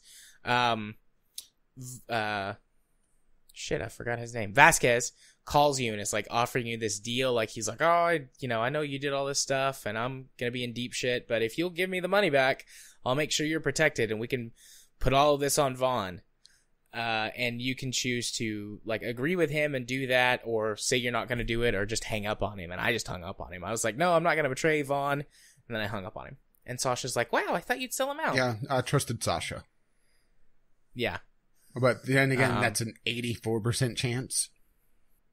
There's a trust Sasha at one point in this that I can't recall, but the chose Vaughn is 88.8%, sorry. Trusted Sasha is when she asked to see your son Baton, because it's some kind of special high-tech model or something. Which is probably just setting up for the romance angle, which honestly is just a thing. Yeah, and I also trusted Sasha, and then I chose Vaughn. But, so yeah, action, fighting QTEs happen, and there's some antics with the case of money. Yeah, that just gets bounced around, which, if it had a bomb in it, that thing would have exploded like 3 or 4 times over, wouldn't it? It took some major hits. I think so. It gets eaten by a giant skag or something like that, and it changes hands between a lot of bandits, and it flies around and lands up on the trucks. Like, you're following the case around through the scene, which is like a pretty common, like, camera thing that you'll do in movies and stuff. So, like, I got why they did that, but in the midst of a QTE, like, it was, it felt a little odd. Like, this was a place where the QTEs went on for too long. Yeah, and there's actually, I think it was during the bandit fight, but there was also one here where the stylized arrows at times was a little hard to discern which direction that they wanted me to press. Yeah. Thankfully, you didn't have to pass all the QTEs, but there was a couple that was just irritating. Yeah. Yeah, this was the first time I died. I accidentally fell off and got ran over. I just, like, I messed up something, and I got hit by the arm, like the grabby arm on that big truck, and it knocked me off, and I got ran over by during a motorcycle. One of my deaths, I failed a couple of the QTs just because of the arrow stylization. I'd press it was especially bad for like right and down. I pressed one of the wrong directions and actually got stuck on the game over to the point where I had to Alt F4 and restart from desktop, which also irritated me. Yeah. Eventually, though, you wind up succeeding. Felix gets the money, but then you realize that Felix has betrayed you for $10 million. Yeah, he kicks the caravan that's stuck up on the embankment, because you get the money, you try to escape, and you hit the embankment and you kind of get stuck there, and the case flies out right into Felix's arms. If memory serves correctly. Yeah, something like that. And so, like, you're like, oh my god, you're gonna betray me, like, you're gonna shoot me and leave me here. Or, he points his gun at you, but then, you're like, you won't do it. And he puts his gun away. And he's like, you're right, I'm not gonna do it, but, I am gonna leave you here. Yeah, then you get your big choice for the chapter. Which is, do you shoot Felix or not? And I fucking shot him, and then you also without hesitation. Yeah, same here, pretty much. And then you also get a choice to warn him about the bomb when he goes to open it. Yeah, and I did not warn him. So not only did I shoot him and he was wounded, he opens the case and he got blown up. And then Felix is gone. Yeah. Which, he's one of the people that can be on your team at the end of the game. So I don't know how much more he would have played into the story. From what I understand, based on the choices I looked up, he really wouldn't have played a part outside of the ending battle. So he basically just leaves. Okay. Even if you shot him, actually. So, it just comes down to whether or not you let him die by telling him or not telling him about the bomb. Yeah, the big choice is the bomb, not the shooting. As a matter of fact, if you didn't shoot him, and later when you get more bullets for your gun, you actually get a special memento bullet that sits in your inventory that says #1 bullet. Oh, that's nice. But yeah, like, as soon as, like, that happened and, like, he's betraying you, I'm thinking, like, I saved my bullet. Please let me shoot him. Please let me shoot him. And, like, you pull your gun out on him, and he's like, you won't do it. And then the choice is shoot Felix or don't shoot Felix. And I'm like, fuck yeah, I'm shooting you, Felix. And I immediately pressed, like, X or whatever it was that was to shoot Felix. Yeah, that's something else is that you had gamepad support for this, right? Yeah. The Twitch version did not have gamepad support at all. I could not get it to see my gamepad. And I was able to, just jerry-rig with DS for Windows to be able to use the keyboard inputs, but that's finicky at best. So that's another point against this game for me, technically. Yeah. The Twitch version sucks. So then everybody like kind of meets up in the middle of the arena, like, well, we're fucked. We lost the money. Everybody's out to get us. And Reese what do we do now? Reese falls down a hole. Yep, he falls down a hole. And realizes there's a bunch of old Latin stuff. Yep. And is it at the end of this episode or the beginning of the next episode where everyone opens the things? Everybody opens the things now. Okay, so yeah, everybody opens the things, and like Sasha gets like a special gun, and Vaughn gets like basically like a calculator watch. Yeah, which you would think that would have come into play at some point. Yeah, it's only used in the montage and at the opening of one of the episodes, like they're playing Pandora Tetris, or not Tetris, Pandora Pong on it. But anyways. And then you and Fiona open the last one together. Yeah, very sweet, by the way. Which reveals the 2 pieces of the Gortys project, which is what basically the entire second episode is about. And really driven by the entire... the entire story is driven by this little robot. Yeah. But you don't find out what it is. It just kind of snaps together. Yep. And then Handsome Jack is standing behind you. And he says something, and you're like, oh, sweet baby Jesus. And you, like, freak out, and then the episode ends. Then we pick up at episode 2, right where we left off. We get to see that moment from other people's perspective, like, seeing Reese freaking out, but there's nothing there. Yeah, nobody knows what's going on, and he's like, he just needs some air. Yeah, see, there he goes. So he wanders off. So then you guys are investigating this little sort of secret vault room or whatever.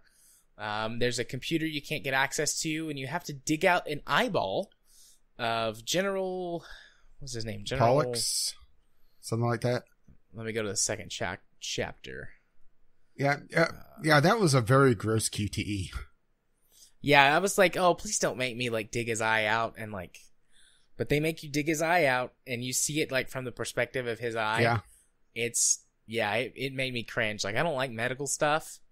And that, like, really, especially, like, eye stuff. Like, I have a thing with eyes. Like, I get extra squeamish about that stuff. So, like, that one, like, had me, like, cringing really bad. But I got through it.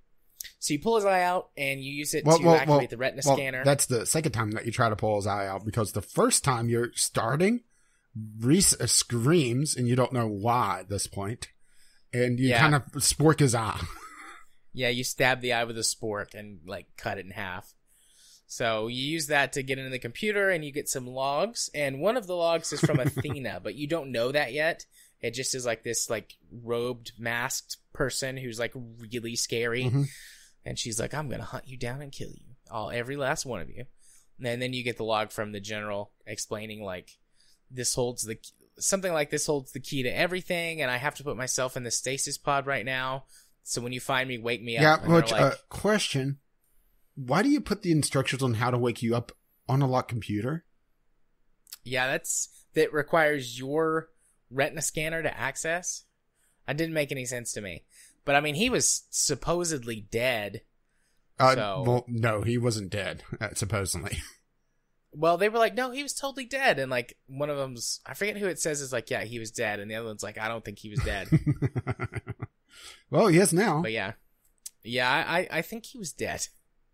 Because I think he might have been alive in the stasis pod, but they just opened it. They didn't go through the reactivation process. So I think he died whenever they opened the pod. But I don't know. Or shortly thereafter.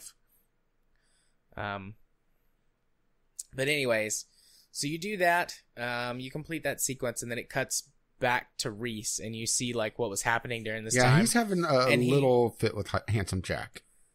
Yeah, he walks up the stairs and, like, down this hallway talking to Handsome Jack, and he's like, you're dead, Jack. And Jack's like, what? I'm not dead. And then he, like, tries to strangle you, and he's like, I can't touch you. Handsome Jack spends a long time trying to kill you. Yeah. Then about 4 episodes, actually. Yeah. Then it shows the scream, and like some more conversation, and you wind up walking backwards and falling off of a rail down onto the ground. And a giant splatter of blood. Yeah. And Reese is like, what? That obviously didn't happen. I would have died. There was a little blood, but it wasn't like a blood explosion. Oh. So yeah, another unreliable narrator joke. But then you guys like have a little chat about something happens. I forget. And Loaderbot comes and like gets all of you guys, and like you guys take off. Well, you're wanting to get out of there before the bandits show back up. Right. So you go and you get in the caravan and you leave. And the Helios facility is shooting moonshots at you, which are basically like from space, like mortar rounds that feature in previous Borderlands games. And you're dodging those. And there's some QTE stuff where you're having to drive the truck or drive the caravan. And the giant ugly ass things chasing you. Yeah, that giant monster thing. There's one choice here. I don't know why this is a choice that's counted as one of the major choices, but it's whether or not you choose to send Sasha to go help Reese or not. Because you're being attacked by like these flying bird things. I imagine that this from Star probably Wars. ties into the relationship thing again. Probably. Which I sent Sasha to go help Reese because I'm same here, because he was having a lot more trouble. Yeah, like it makes practical sense to do that because he doesn't have a gun. He's trying to drive and uses Echo Eye to spot where the moonshots are going to land. So it just made sense to send her up there to help him. But you just do a little bit of shooting. You just pull the right trigger a couple of times, and she like automatically shoots all of the Minoc creatures, whatever they're called. Damn cliff racers. Then you use the moonshot to destroy the giant monster. Like, you drive like right underneath it and time it right with one of the shots, and it gets killed. And then your caravan gets pretty much hit by one, and it rips the ass end off. But a caravan works perfectly well with just one wheel. Yeah. You use the turbo boost to escape, and then this is where the montage kicks in for this episode, because it's like, I think you get almost hit by a moonshot or something, and everyone like starts to fly out.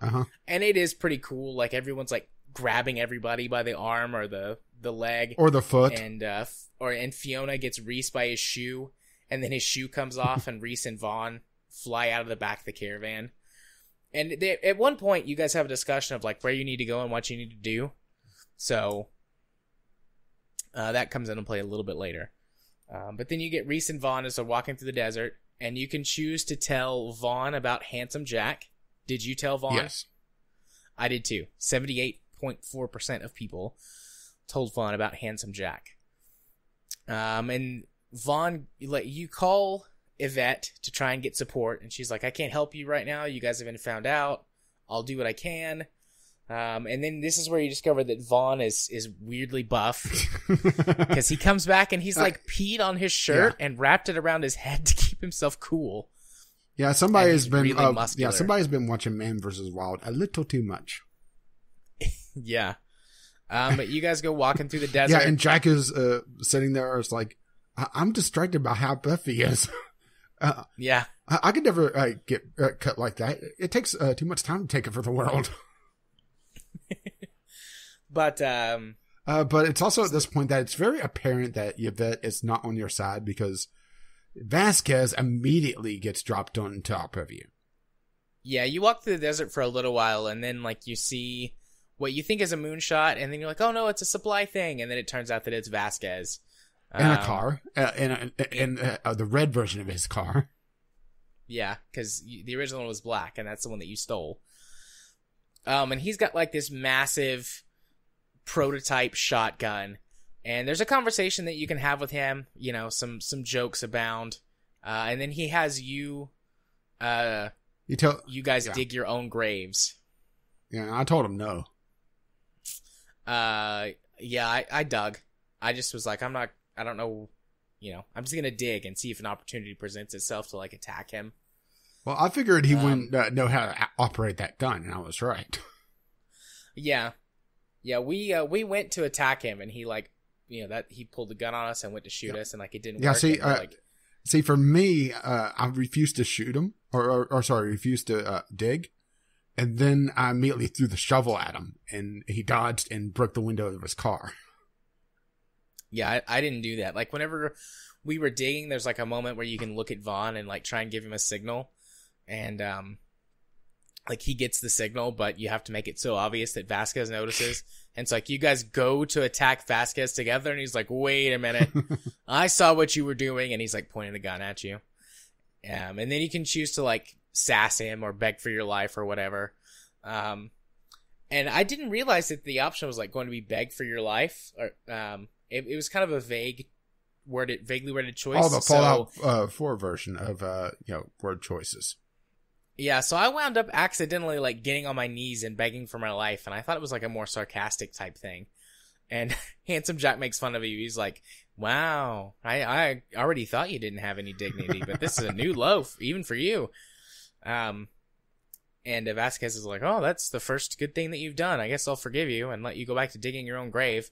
And then I was like, I'm not gonna do that. And then he's like, "Well, I guess I'll just shoot you then." Yeah, Jack didn't but really can't work the come gun. into play in this scene for me because I immediately refused to dig and threw the shovel at his car, and he was pretty much determined to he would kill Vaughn and leave him in the shallow grave that Vaughn's already dug, and they already knew that there was something in my head, but no idea how they would find out unless Vaughn was bugged. Granted, Vaughn did say that he was trying to sell me out, but just to keep Vasquez off my back, which I believed. Yeah, I believed that too. I found out about that, and I believed it. But Vaughn literally just found out, so there was no way to be able to hand it off. So it makes me feel like that there's certain parts of this game that makes me feel like there's cutscenes. Yeah. So did you said Handsome Jack didn't really come into play? Did he not upgrade your Echo Eye and have you? He did upgrade, and that was it. But there was no big conversation with Jack. It was just here. Let me upgrade your eye, and you get hack something. And that was it. Yeah, there's a little bit of a conversation with Jack after I begged because he made fun of me, and he was like, "Well, if you want help, I guess I can help you. Let me upgrade your Echo Eye, so you can hack something." What did you hack? I made the gun blow up in Vasquez's hand. Oh, I ran him over with his own car. Poetic justice. Nice. I saw that you could like hack some stuff on the car, and I was messing around with everything, like just checking everything out, but I took too long, and so then Vasquez shot me in the face. And I had to restart that part. I listened to him for a bit, and it sounded like he was starting to figure out the gun. It's okay, accelerator. Yeah. Yeah, so I blew up the gun in his hand, and then we took off running, which I was thinking that hacking the car would either have it try and run him over or just drive his car away and he'd chase it down. So I thought, okay, I'll blow the gun up in his hand and then we'll steal the car. But it's like, no, we blew the gun up in his hand and then we just ran. And I'm like, he's in a car, he's going to run us over. And I was trying to figure out what was going to happen, and then Loaderbot shows up and saves you. Yeah.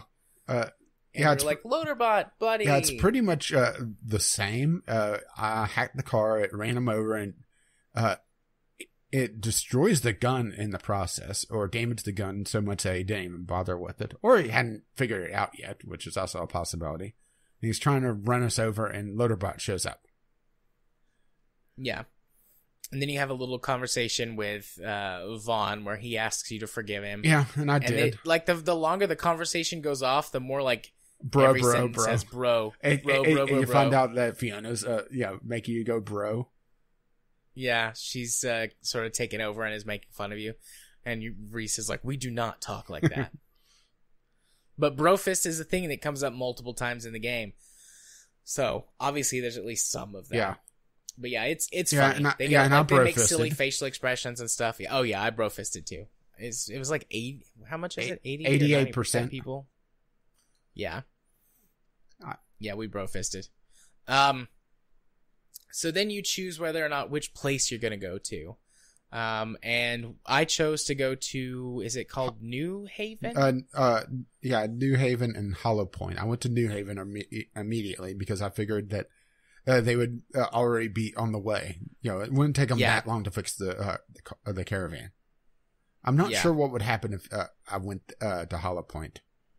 Okay, Old Haven. It's Old Old Haven, Haven, yeah. not New Haven. But yeah, that's where we went, was Old Haven. Okay, so we both then went it the cuts same back way. over to Fiona and Sasha. And they go back to Hollow Point to get the car fixed with Scooter from Catch a Ride. And he apparently saw the death race with you guys, and he wants to sponsor you. So he agrees to fix your car for free if you let him be your sponsor. And there might be another way to do that otherwise, but I just went ahead and went the easy way with the sponsorship. Yeah, same here.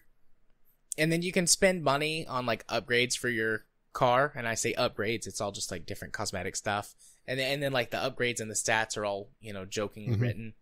And I picked the one that was the like wood panel wagon. Yeah, I went with the mate one, the blue and white, I believe it is. Yeah. Which I would have thought that Scooter's face would have been on the side of that thing since he was the sponsor. But yeah, or Catch a Ride or something, but there's not actually anything on it. Feels like a little bit of a missed opportunity there. Yeah. And then you go back to your house, or Felix's like safe house, while you are waiting on the caravan to be fixed.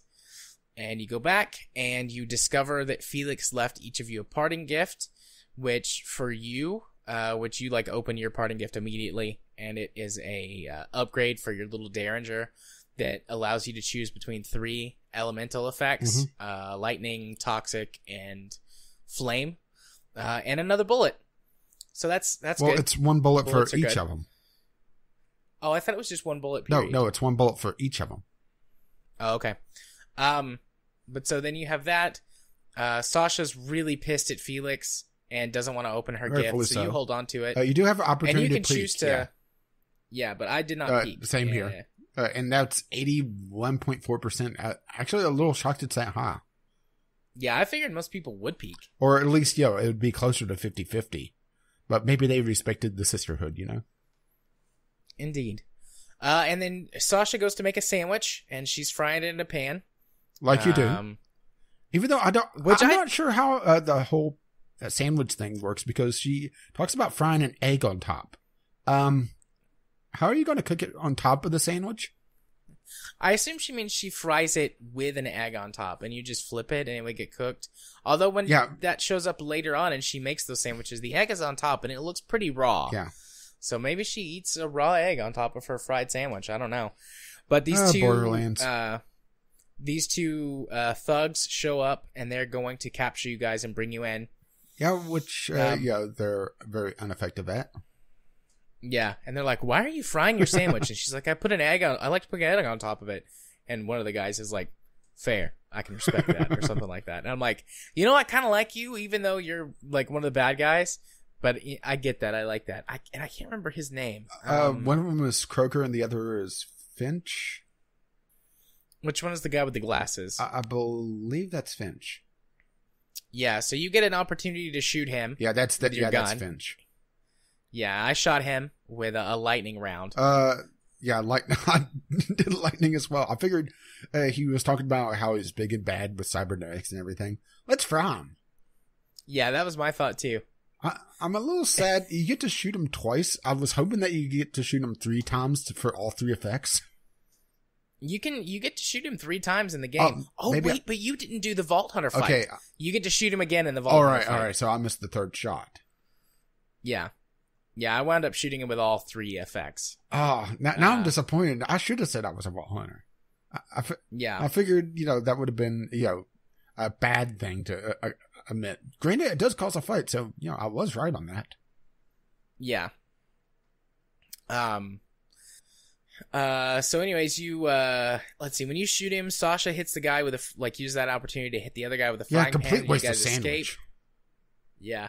You guys escape and head back to the Catch a Ride, but you're being chased by, again, you don't know it's Athena, but it is Athena. Hooded figure, which I didn't play the pre-sequel and didn't really look into it, so, I didn't know who it was at all. And, even when I'm told who it is, it's like, who are you exactly?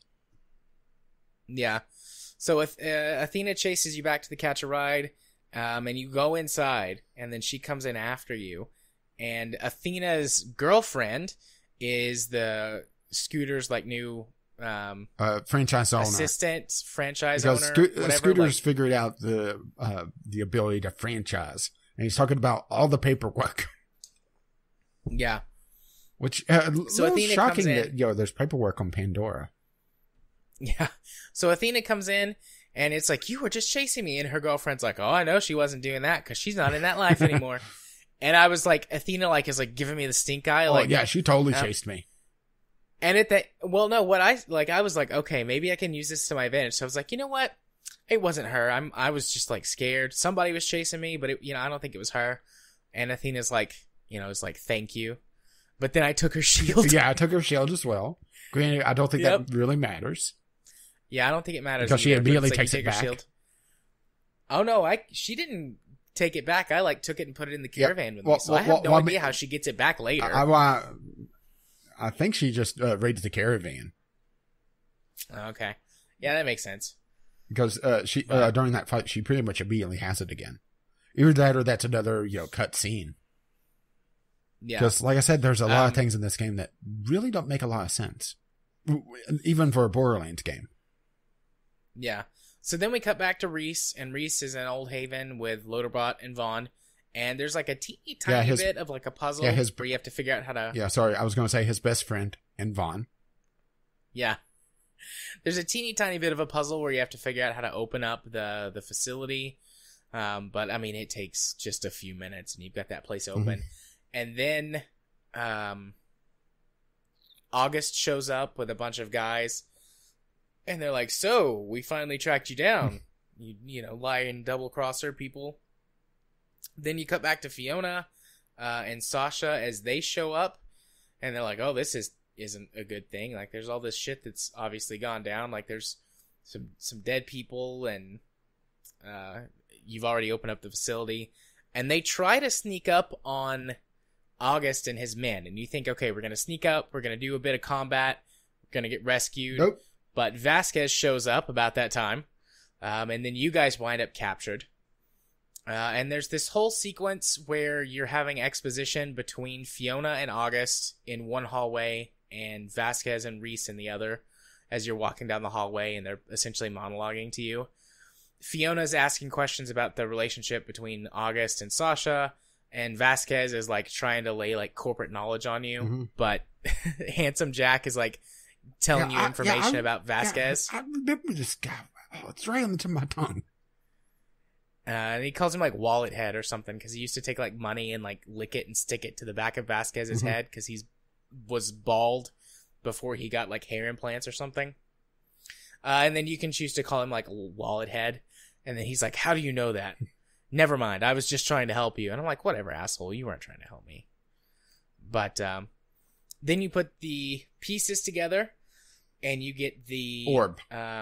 The orb, which initially you think is the vault key. You're like, okay, this must be the vault key. You're trying to figure out how to use it for leverage, but you wind up nearly dropping it off the edge, and then the base's security shows up. Yeah, which and then not really sure how the security goes off in the beginning. Yeah, I'm not sure either. But you get your final choice, which is, okay, shit's going down. You need to get out of there. And Handsome Jack is saying, oh, let me into your systems. I could hack everything. And Fiona's pretty much just has one of the homemade grenades from Felix's stash. And it comes down to a matter of who do you trust, Jack or Fiona? Who did you trust? Well, it seemed like trusting Jack would have been a bad idea. So I went with Fiona, even though she didn't really seem to have an idea of what to do. Yeah, I trusted Jack. So, okay, so we might have a very different way with how the start of Chapter 3 plays out. Yeah, the start of Chapter 3 is pretty much full-on stealth missions for me. Oh, it's full-on combat for Jack. Okay, let's take a short break. I've been talking a lot, drinking a lot of water, so I need to take a quick break. But that's the end of Chapter 2. So this is a good place to take a break between Chapters 2 and 3. So I'm going to run to the bathroom real quick. I will be right back. And then we can talk about how different this went for us. Okay, and we're back with, episode 3. And, since things are so different, I'll go first on this one. So, the Felix grenades are all flashbangs that he's made to distract. So Fiona's plan is essentially throw down a flashbang and then run. Pretty much how Fiona operates. She's a lot of not so much planning, but doing things on the fly and winging it and see how things turn out. So it starts with you going down this giant shaft that was just happened to be under a trapdoor right where the sphere is held, or the halves of the sphere. And it's essentially just a series of QTEs dodging turret shots. And at one point, you actually lose your hat. I'm not sure if you lose your hat in the other sequence. Do you? Nope. So you keep your hat. Don't lose your hat. Do you keep your hat during the entire game? Yep. Okay, so that's a kind of an indicator here, because in this sequence, you actually have to throw your hat in between two turrets, and they shoot one another. And she's like, I like this hat. Yep, I got to keep the hat. And Reese's argument was, well, when we open the vault, you'll be able to buy all the hats you want. This is true, and throws the hat. But it's pretty much a long sequence of QTEs with Loaderbot actually killing Dumpy. Oh my god, you missed the best Loaderbot scene in the whole... Okay, when it's my turn, I'll tell. There's not much here. It's pretty much you get in to that sequence where I guess you would meet Dumpy. Loaderbot kills Dumpy and starts kicking ass, and you eventually just run out. There's not a lot that I could recall that outside of just being irritated at some of the QuickTime events, because once again, the arrows aren't very informative. Yeah. Okay, so 2 questions. Question number 1, does Vasquez get his own arm blown off in that sequence? No, Vasquez does not lose his arm. He is intact up until after the escape, so Vasquez is not... Vasquez is not disarmed. Okay. And since you used the other flashbang, does that mean that you didn't get the unreliable narration bit where she blows No, I had 3 flashbangs. I used the second. Oh, okay. I only had 2 flashbangs. Then that's another diversion, is that I was able to find 3 flashbangs in the midst of Felix's place. So, which I know one is hidden with the last gifts, and you find another one on the bench, and there's a third one off on the far left. Okay, I didn't find one on the bench. I got the one with the one from the first safe, and one from the... Yeah. Where the gifts were hidden. Okay, so I had a third flashbang, and actually never used the third flashbang. It was used in the unreliable narrator, but it was never actually used. So, so that's why the third flashbang was there. I was wondering about that, actually. Yeah. Okay, so there's on the trust Jack portion of this. Jack, you let Jack take control of your implants, and he hacks the entire system. And you gain control of all of the security bots. Essentially, I mean, you gain control of the entire facility. So you shut down that big shield that's the big shield window between the control room and then the room where you've actually assembled Gortys. Mm-hmm. And the shield goes down, and you order the security bots to start attacking all of August's men and Vasquez. And you get to take control of a couple of the security bots and choose targets. And Vasquez might, if you don't pick him as one of the targets, you can choose to shoot August or Vasquez with the security bots. And I picked Vasquez because fuck that guy. And it blew his arm off. And he dropped his shotgun, his fancy schmancy shotgun. And Fiona actually picks it up and uses it in the battle. You don't take direct control of Fiona, but you just see her using it to shoot people in the room. And then Sasha grabs her SMG back and is fighting. But after a few minutes, Jack takes over everything, and he's and Reese is oh man, I was actually enjoying that. And Jack's don't worry, I saved one for you. He's perfect for you. And it's Dumpy, and Dumpy's a really tiny security bot. But then you take control of Dumpy and use Dumpy to take out a few guys. And he has more just like stunning attacks. Fiona winds up shooting Dumpy in the chaos and like damages him. Oh, poor Dumpy. Well, you fix Dumpy and he comes back later. And if you've got him, you can use him for a couple of choices later on in the game and to like help you with some stuff. Yeah, but see, that would require me cheating on Loaderbot. But anyways, like Jack is just like causing chaos, and you're like, well, we got to get out of here, and we got to break down the door because it was like a special security door or something, and Jack couldn't open the door, and so you're like, Loaderbot, help!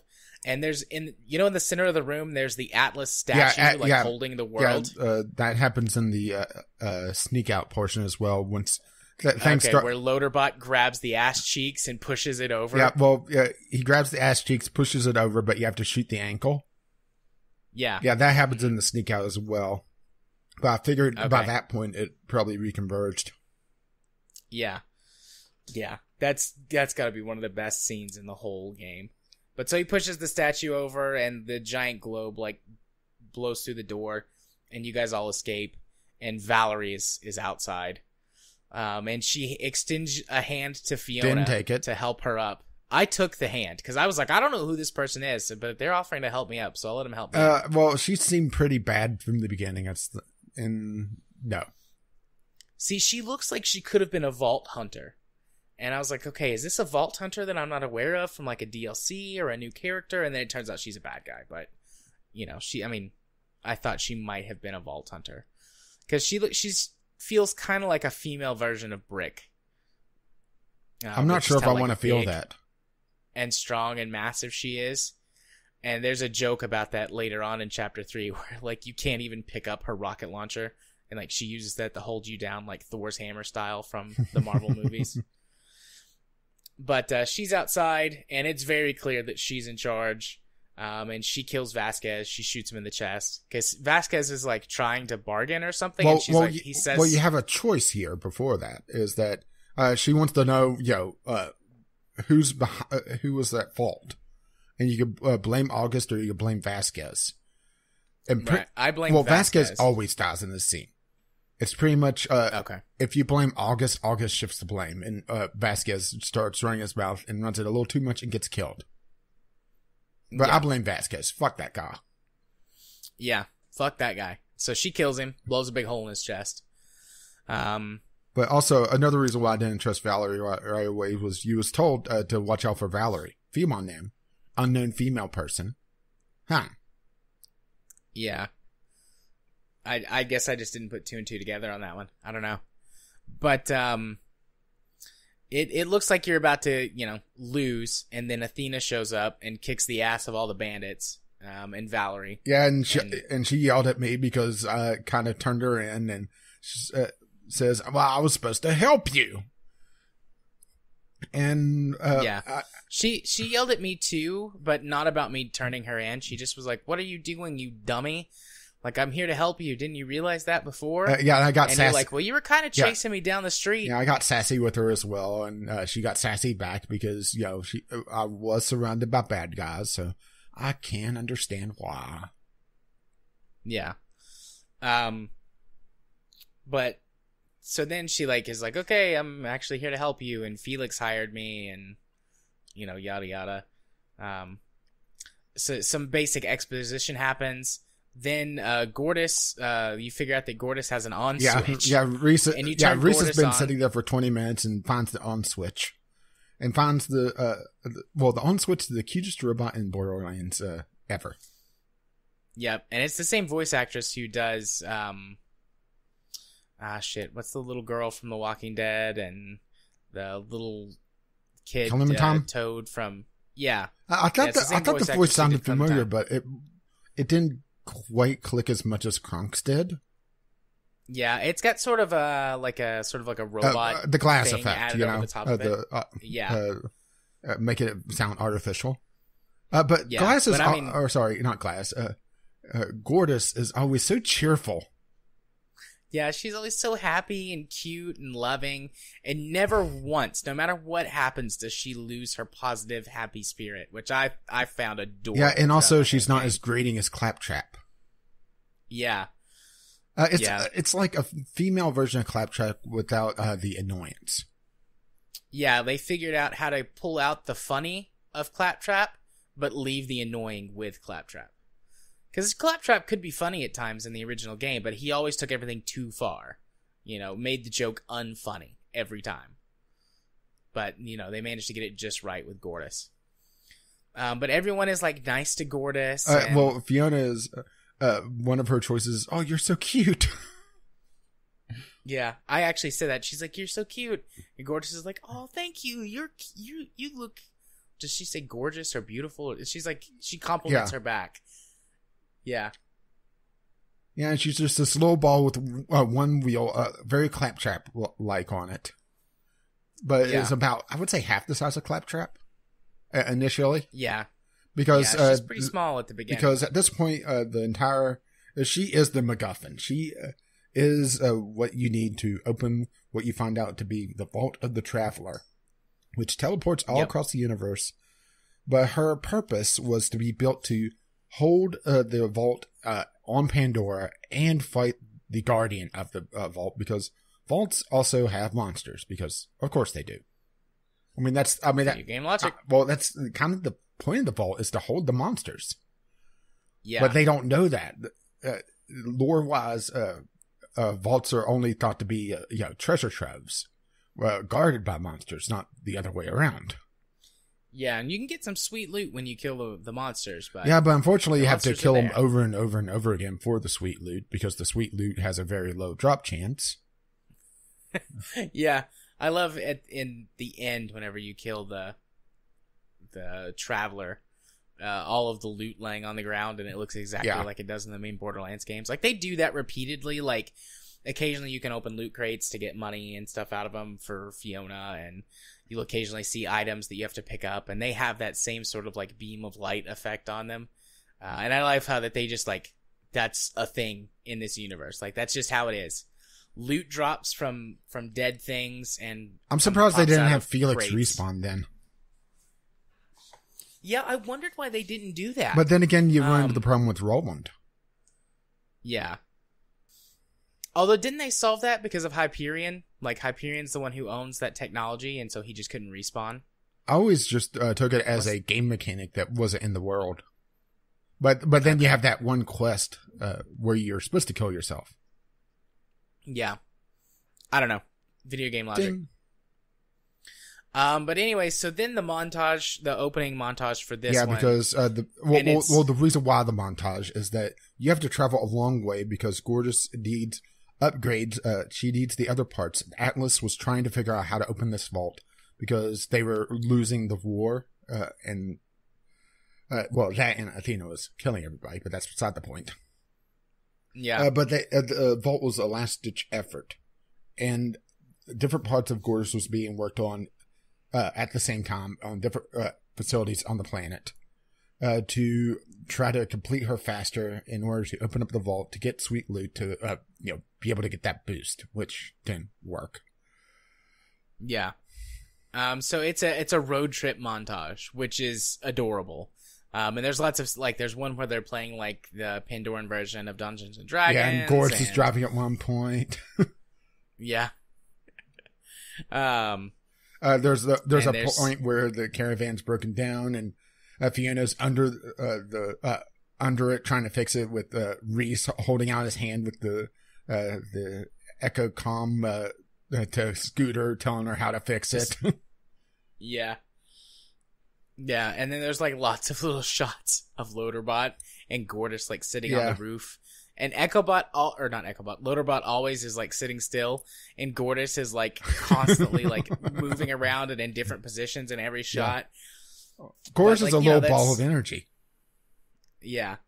And they show really well that the relationship between the two of them has grown via that montage, because in the next scene where they're together and talking, they're just talking like two friends.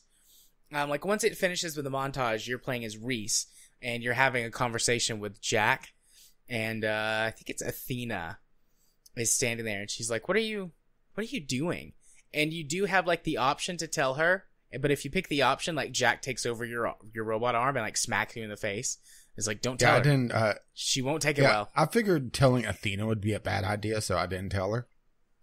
Yeah, I told everybody by the end. Athena was the only person I didn't tell because Athena seems like the murdering type. Because she is. Yeah, well, Jack doesn't let you tell Athena. Like, you try to tell her, and he like slaps you in the face, and then if you try and tell her again, he like punches you in the face with the robot arm. Mm-hmm. And you get a "your face will remember that" thing. But yeah, he's like, you shouldn't do that. And you're like, well, I got to talk to you, Jack. So I guess we'll just go up on the roof. So you go up on the roof and you talk to Jack, and have this long conversation with him. And I think, isn't one of the choices you decide whether or not to trust Jack? Let me move on to I didn't get that, but then again, maybe it's because you already trusted Jack. Or, no, it was work with Jack, and I didn't. It's you and... So, myself and 62.7% of players made an alliance with Jack. Yeah, let's see. This is episode 3. I refused to work with Jack. And 37% for that. Yeah, I chose to But work then again, maybe at this Jack. point, people saw that maybe Jack has changed. I didn't trust him. Yeah, I wasn't really sure that I trusted him, but I was like, maybe he can help us, and if I, may at least make him think that I'm on his side or whatever, he'll help us in the end. This is the difference. I played through to the end of Borderlands 2. Well, I mean, I know what the ending of Borderlands 2 No, but is. you didn't see. Yeah, but you didn't see how fucking crazy he is. No, I know how crazy he is. Like, I didn't play the ending, but I have read and then watched some YouTube videos about the ending of the game just so that I knew what was going on in the world. Like, I know he's insane, and I figured at some point he was going to betray me, but I thought, well, if I can at least, like, air quotes, be on his side, maybe he'll help us before that happens. Well, my thing was, I figured that the more you trusted him, the harder it would be to try to get rid of him at some point. Yeah, I don't think that was just because of the way that the story plays out. I don't think that was the case at all. Maybe. Well, we already had a divergence. Yeah, we've already had a divergence, so there might be, particularly when you get to his office in Chapter 4. Yeah, that might be pretty different. Yeah, which that was one of the parts that it either bugged out or whenever I clicked, it clicked the wrong thing because it completely ignored what I said. Yeah. But we're getting ahead of ourselves. But so anyways, you go through this road trip montage, and then you show up at the place, at an Atlas facility where the upgrade is supposed to be. And you spend some time searching the facility, trying to figure out how you get in. Yeah, this Garden of Eden in the middle of a frozen wasteland, essentially. Yeah. And you eventually come to the control center. Yep. And you're starting to realize somebody's been here recently. The fruit's been, there's a recent bite taken out of the Drake fruit. Yeah, and there's some freshly changed clothes laying out, like maybe like they're drying. Yeah, and there's a map, and then this guy shows up with glasses, and he's saying, "Well, I just found this place very recently." Well, how did you draw a map then? And you threaten to tear it up, and he's like, "No." Oh, I'm trying to remember how my first interaction with him went. I didn't point out the map; I pointed out the clothes. Well, I pointed out the map and threatened to tear it up, and he freaked out. Yeah, I didn't do that. I just pointed out the clothes and called him out on a couple of things that he responded to, and we're like, yeah, that obviously can't be true. Like, there's fresh fruit here, there's clothes, etc.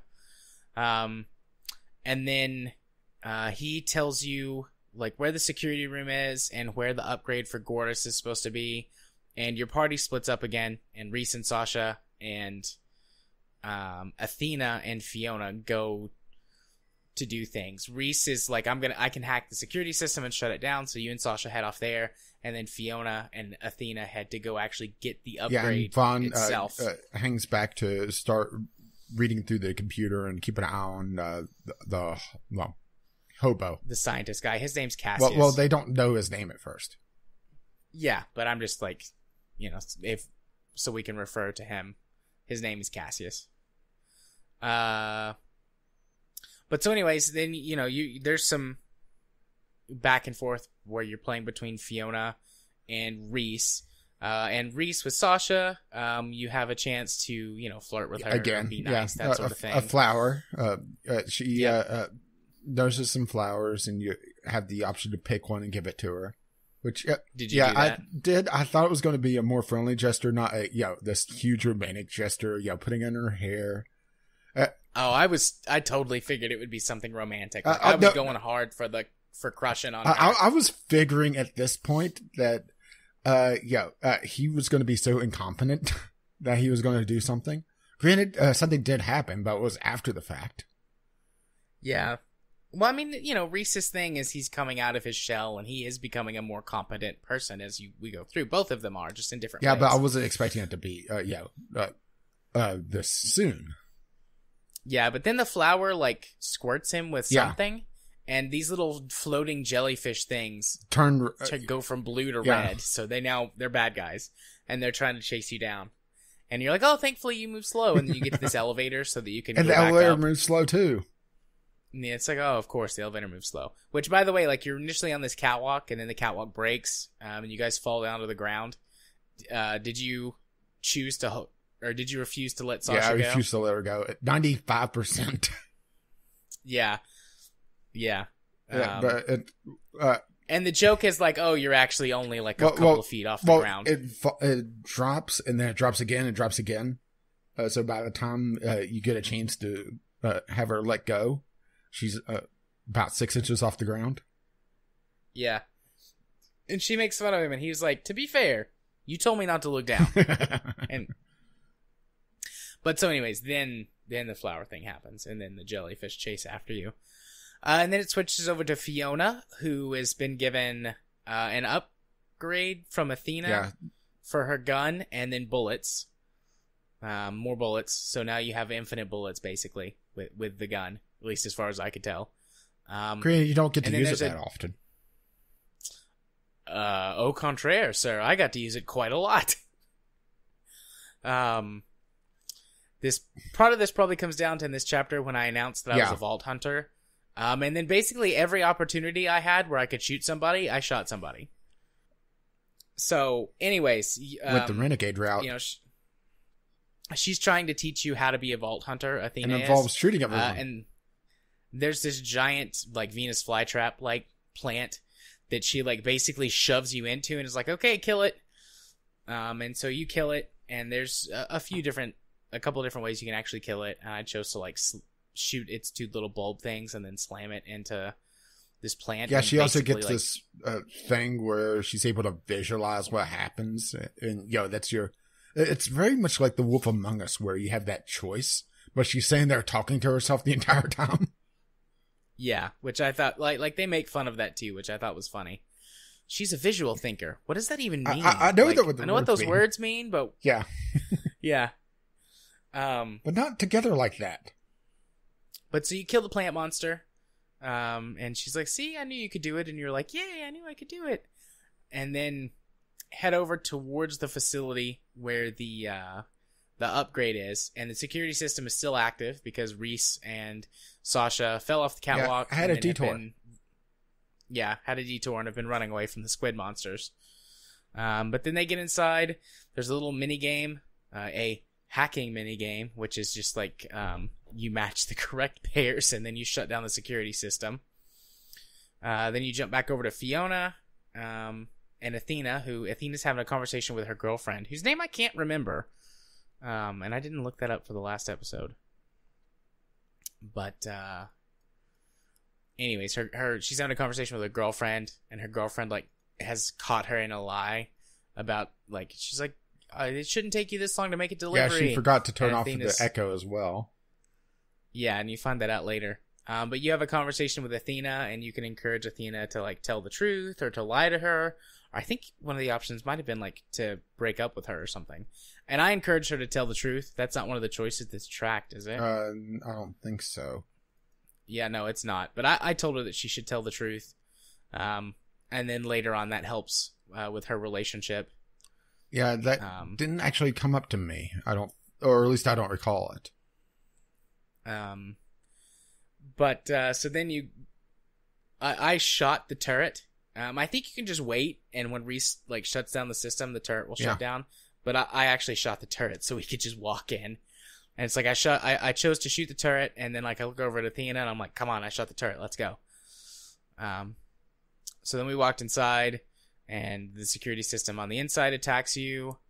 It cuts back over to Reese. I think I got those a little bit out of order, because I think you do that and then walk inside, and the turrets inside are still shooting at you. And then it cuts to Reese, and you disable the security system. Then back to Fiona. They grab the upgrade and go to leave. And you all reconvene back at that main facility where Cassius is. And you discovered, like, going through the computer files that he's actually an Atlas scientist when you were shutting down the security system. And then when you get back... Yeah, the last one on Athena's kill list, it turns out. Yep. When you get back, you can confirm that with Vaughn, and then, like, someone says something to Athena, and he's like, yes, I'm the last scientist, and Athena goes to kill him. And you can choose to either... intervene or let agree. it happen. Yeah. And I chose to, like, agree with her. Like, I was like, yeah, no, you should totally get revenge and kill him. Oh, see, I didn't kill him. Well, I mean, she doesn't kill him. Like, no matter what, she doesn't kill him, because at that point, Valerie shows up. But you can, did you choose to intervene? Yeah, I intervened. Okay. I did not intervene. I was like, yeah, I agree. You should totally kill him. And Athena's about to do it, and then Valerie shoots out the window with the rocket. Yeah, see, Valerie does show up, but Cassius doesn't get nearly killed and disappears with Vaughn. Yeah, that happens. No, that does not happen. So that's not exactly how it happens. He shows back up with Vaughn, so Valerie shoots out the window, and everyone's scattered, and it looks like Reese is about to get killed, and then Vaughn, like, jumps out of a tree onto Valerie and, like, starts strangling her, and actually, like, wrestles her to the ground, and he's like, run, I got this, you go get Gortys, because, Gortys ran away, and August is chasing her in the truck. So you run, and you start chasing the truck on foot. But so then, like, Cassius shows back up later, and he's captured Vaughn, and uses him as a bargaining chip so that Valerie will let him leave. Okay, so it was completely different for me. Vaughn and Cassius pretty much just disappear in the scuffle. And they don't show up again till the very end at all. Like the very end of the game? Holy shit. So you didn't have Vaughn for... I didn't have Vaughn till episode 5. Damn. So, okay. Well, this game has a lot more differences than... Yeah, I was expecting this to be pretty linear, but no, Vaughn was gone. Yeah. He was hanging out with Cassius. Pretty much in the scuffle, those two just disappear and run off. I believe August mentions that he tried to get a hold of Vaughn, but just lost him at some point. Yeah, no, Cassius, Vaughn like tackles Valerie and saves Reese. And I'm trying to remember who. And what happened? I'm trying to remember. I know someone gets tackles Valerie, but it wasn't Vaughn in my case. He was just gone. Okay. But then he disappears, and Cassius shows back up with him and uses him as a bargaining chip with Valerie, so that he can escape. Yeah, Vaughn was no show.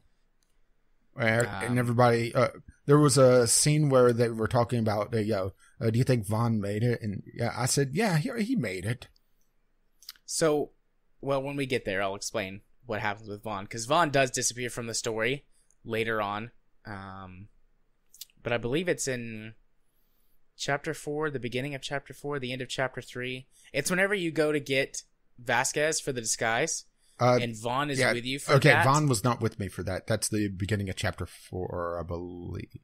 Yeah, he's no. That's the end of chapter 3, because the beginning of chapter 4 was the Armageddon sequence.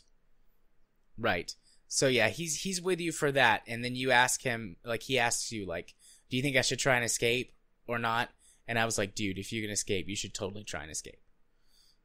So he escapes. Like, he bites the ear off of the guy with the glasses.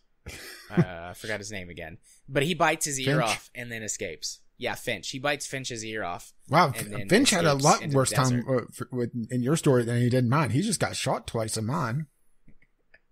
Yeah. So anyways, there's chaos. Everybody's split up.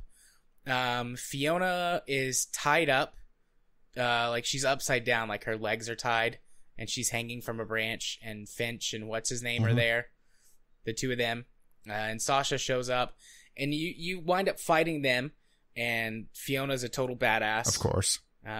She goes to shoot them, like pull out her gun, and they're like, "Oh, do you think we were stupid that we would leave you with your little pistol there?" But she winds up doing some pretty badass stuff, swinging around on the rope, and swinging around upside down. But I recovered my gun during that scene, and I shot Finch again. That was my second time shooting him. I believe it was corrosive this time. Yeah, I also shot him the second time with corrosive. And then the third time I shot him. Yeah, the third time, if it popped up for me, it would have been fire, but I didn't get it because I didn't proclaim myself a vault hunter. Yeah. So then you go through that, and there's essentially a chase sequence where Reese and Sasha and Loaderbot are trying to save Gortys after she's gotten her upgrade, and now she has legs, which she refers to lovingly as her ham hocks. Yeah, which first time Loaderbot sees her, it's like, nice gams. She's like, thank you. I laughed so hard. God, they're adorable. But yeah, there's chase scene, chasing happens. A lot of QTE action type stuff, climbing on vehicles, punching guys off. Yeah, can we replace Claptrap with Gortys, please? That would be awesome. Shooting. Loaderbot gets his lower half blown off, but he's running with his arms, and he's apparently incredibly fast with just his arms. Well, he's Loaderbot. He's powered by awesome. Yeah, you ride him like a valiant steed into battle. Yeah, and this entire time, I've put the skin on him where he has the tuxedo, so he has this little mustache. Yeah. But during all of this, for Fiona, Athena you meet back up with Athena, and Brick and Mordecai show up, Vault Hunters from Borderlands 1 and 2, to attack Athena. And Brick catches you off guard, and Athena initially starts fighting him, and then Mordecai starts shooting at her, and you go to help her, take care of Mordecai, and you both wind up falling out of a tree. And I think it's at this point, it might have been right. Yeah, they ask who you are, and I can't remember what I said, but I didn't say I was a Vault Hunter. Yeah, and I was like, I'm a Vault Hunter, and Mordecai's smirks and laughs at you, and he's like, okay, I guess we'll see. And then you wind up fighting with them. Did you fight Mordecai, knock him from his sniper nest? I did knock him from his sniper nest, but at the end of the sequence, Athena is using her shield, and Valerie shoots rockets at Fiona. Athena throws the shield to Fiona. She uses the shield, and then Athena gets shot at. Athena gets shot at. Fiona goes to throw the shield, but it's just a second too late, and Athena gets shot and captured. Okay, so the sequence ends the same way, but there's an entire QTE fight with you and Athena where you fight Brick and Mordecai together, and you beat them. The two of you beat the two of them, and just as you're about to escape is when Valerie shows up. Yeah, it just cuts and that shoots sequence at out. you. Okay. Because I do knock Mordecai out of the sniper's nest, but there wasn't that much in between, if I recall correctly. Yeah, you fight Brick, and you use your pistol and you shoot one of his toes off, and then you also use your pistol to shoot Mordecai, and you short out something on his rifle. I do shoot Brick in the foot to get away from him, but it wasn't a big QTE event. Yeah, no, it's all part of the QT. He winds up grabbing you at one point, and this might be the fights converge back at this moment, because it's right after this that Valerie comes out with a rocket launcher. So it reconvenes right when Brick gets shot in the pinky toe. Yeah, and you shoot his toe off. But yeah, there's an entire 2 or 3 minute fight scene that's all QTE between you and Mordecai and Brick. Honestly, mostly Athena's fighting Brick and you're fighting Mordecai. And then you get like a little view where you can see that Zero's watching you. Because when Zero shows up at the end, he's like, you get the little thing where it's like, you declared yourself a vault hunter. I guess you didn't have Zero show up at the end, though, if you didn't do that. Yeah, Zero shows up at the end battle, and it's like, you declared yourself as a vault hunter, and he wants to see more of you up close to judge whether or not he wants to work with you in the future. Oh, my. So, yeah. But yeah, it's a 2 or 3 minute fight scene QTE between the four of you. But it ends the same way. Valerie comes out and she shoots a rocket at you, and Athena throws you her shield. And then I also chose to throw it back to Athena, but I was too slow and she got hit by the rocket. Which makes me wonder if you could have kept the shield.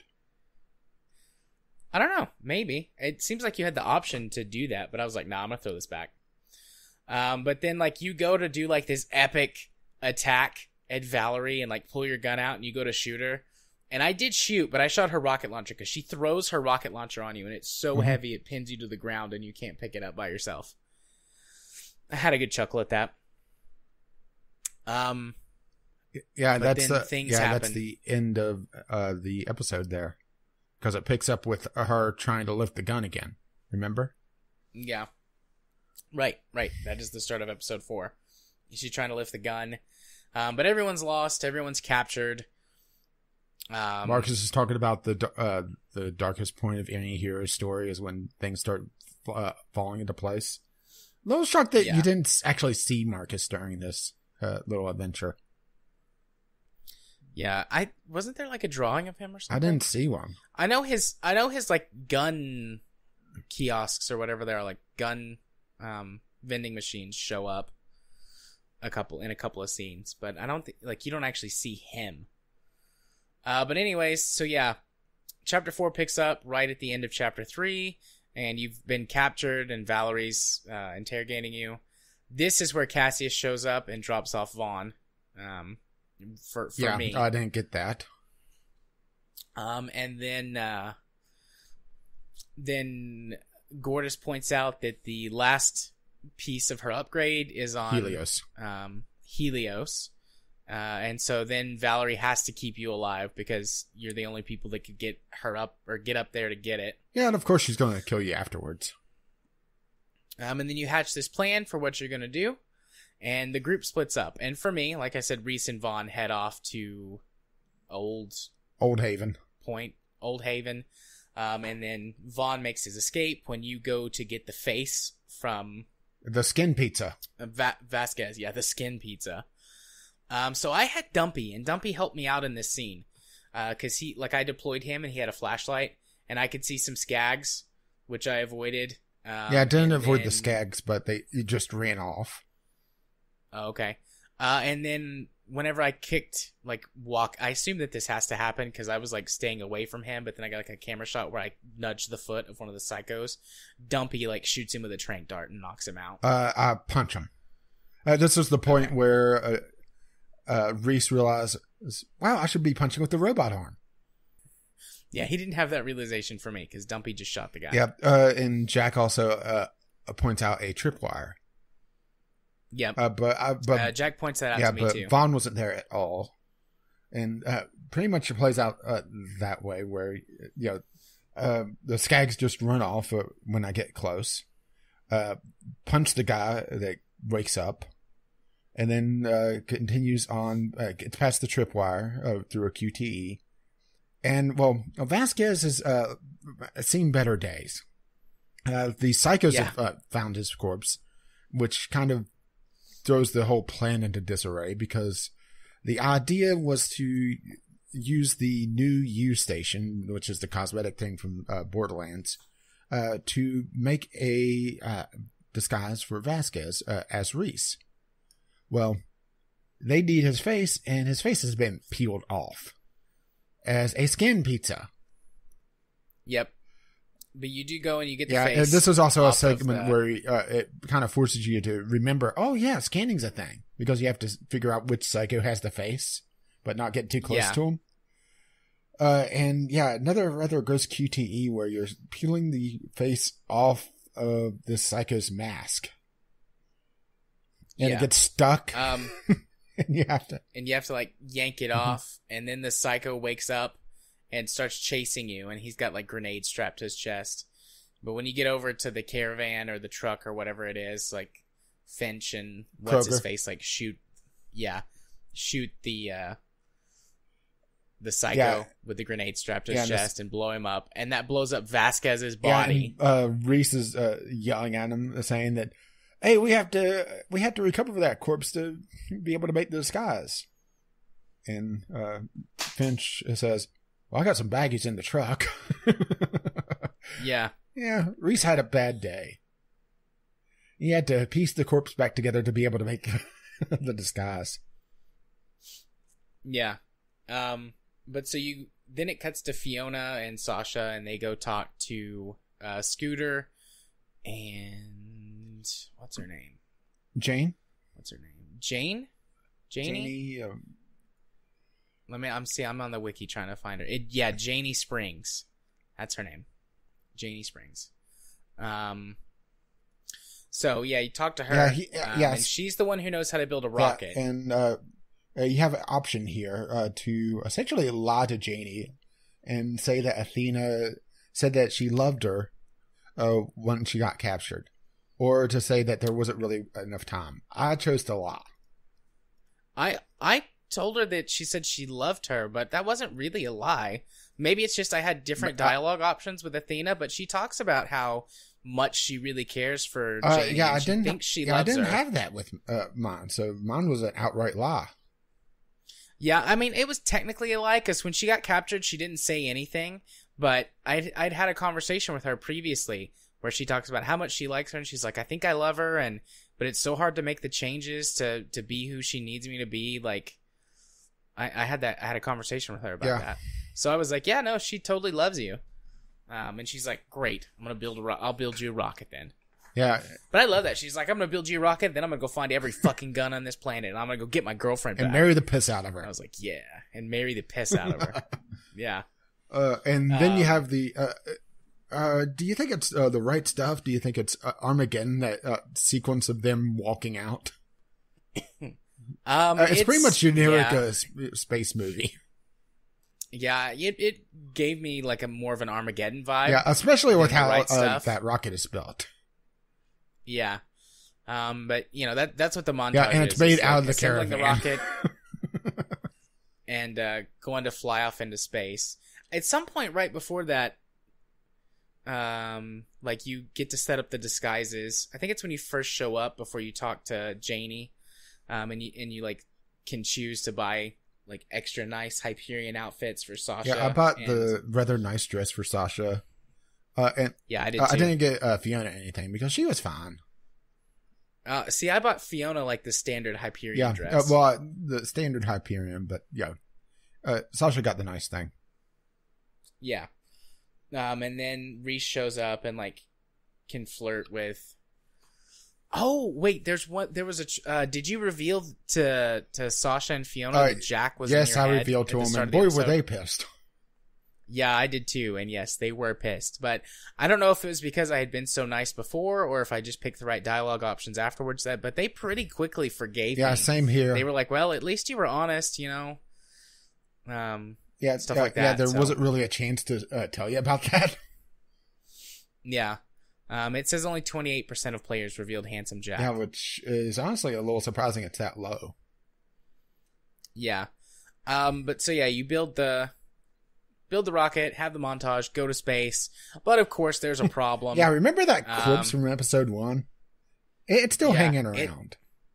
Yep. It hits your rocket, your space caravan, causes some damage. You have to like, I don't know, turn the thrust up to 11 or whatever, and then the engines overheat, and so you and Scooter, Fiona... Scooter's flirting with you before that, which is a little out of character for Scooter, because you're not related to him. Yeah, Scooter... Well, no, Scooter, like, hits on all women. Yeah, but he really goes after his relations, Yeah, he's really after Ellie, which Ellie is one of my favorite Borderlands characters. But anyways, so you and Scooter go out into space to fix the rockets. And of course, it's set up in a completely convoluted way where the button to turn off the rocket is behind this snapping panel. Yep. Where it is constantly opening and closing. Yep. And you successfully take care of yours, but you find out a moment later that Scooter's arm has gotten trapped inside the panel, and you can't get it open, and there's not enough time to, like, fix it because the engine's about to overheat and explode.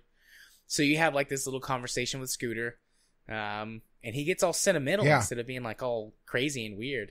I chose to hug Scooter. Yeah, I hugged him too. I figured trying to go to Plan C, which he referred to as making out, would kill both of you. Yeah, having to take off the helmets. But yeah, I gave him a hug, and then released his engine, and then he rides it very much, Space Cowboy style before it blows up. Well, it's a Dr. Strangelove reference. Riding the bomb? I have not seen... Oh, you're right. Riding the bomb down out of the airplane, right? That's from Dr. Strangelove. I didn't make that connection. He mounts it perfectly. Like, I think it's the pilot's name is King Kong, or his last name is the pilot's last name is King, so everybody refers to him as King Kong. Yeah, I just didn't. My brain didn't make that connection. I was playing this as soon night. As he flipped around to ride it like that. The other possible reference is Space Cowboys. Yeah, well, Space Cowboys is the reference. The Tommy Lee Jones character. Yeah, that's where my brain went. Different positioning. The Space Cowboys, he is on the front of the rocket, not riding it. I got you. That's why I'm thinking more Dr. Strangelove. Even though I did call him a Space Cowboy. Regardless, Scooter flies off into the metaphorical sunset, and the rocket blows up, killing him. Yeah, which is honestly a little shocking. Yeah, I didn't expect... I figured that there would be some death, but I didn't figure they'd kill Scooter. Yeah. I don't know. It makes me wonder how if they're going to tie this into the Borderlands 3, which is in development. Is this their way of getting rid of Scooter and doing a new character for it? Maybe, or letting Ellie take over. Does that mean we could kill Claptrap? I hope so. Let Gortys take over. But anyway, so yeah, Scooter rides off into the sunset, blows up. You go back inside. Everyone's very sad. You can choose whether to honor him or not, because he brought a satellite to like deploy in space and advertise his new franchise. Yeah, which... and we both chose to honor him, and we just picked different messages. Because you had 4 messages you could pick. Yeah, one of which was this trademark Catch a Ride. I chose, See a Space Cowboy, which is a reference to Cowboy Bebop. So, I see Cowboy Bebop. I choose Cowboy Bebop. Yeah, I chose to go with this catchphrase, Catch a Ride, because I was in my head like thinking Scooter would probably. But maybe maybe that was the wrong choice for me, or it acted like I didn't deploy the satellite at all. That's what really threw me. It didn't say that, I chose the wrong message. It said literally I chose to not honor Scooter at all. Yeah. So, I don't know if that was a glitch or not. Yeah, well, it's not like the Twitch version has had trouble anyway. On mine, it says you and 52.1% of players honored Scooter with his catchphrase. Yeah. Let me see what the wiki says. Okay. So it's for each one. Honored Scooter with his catchphrase. Honored Scooter with See a Space Cowboy. Yeah, that's why I was confused honored by Scooter by calling him the best mechanic ever. Honored Scooter by saying hero, friend, hero, or did not honor Scooter. How many didn't honor Scooter at all? It says 10%. Wow, 10% are very cold bastards. Yeah. Okay, Scooter's annoying, but he's lovable. Yeah. He's a lovable idiot. But anyways, so after that, you land on the ship and put on your Vasquez disguise as Reese and go out. Yeah, funny. And you've got the box of jibs. Yeah, with duct tape on it that says Reese. But funny thing is that the game face that you have at the very beginning of the game in episode 1, that's how you act as Vasquez. Yeah, that's the face you put on. I didn't catch that, but that makes sense. And that's why you look like a douchebag. because that's what I was called originally. But so, you have a couple you have a sequence where you have to get past the guards, and then Yvette shows up, and she's like yelling at you, rebuking you. And at first it's like, you're like, okay, she thinks I'm Vasquez. I should, try and talk to her privately. But then like she says something and it's like, we had a deal.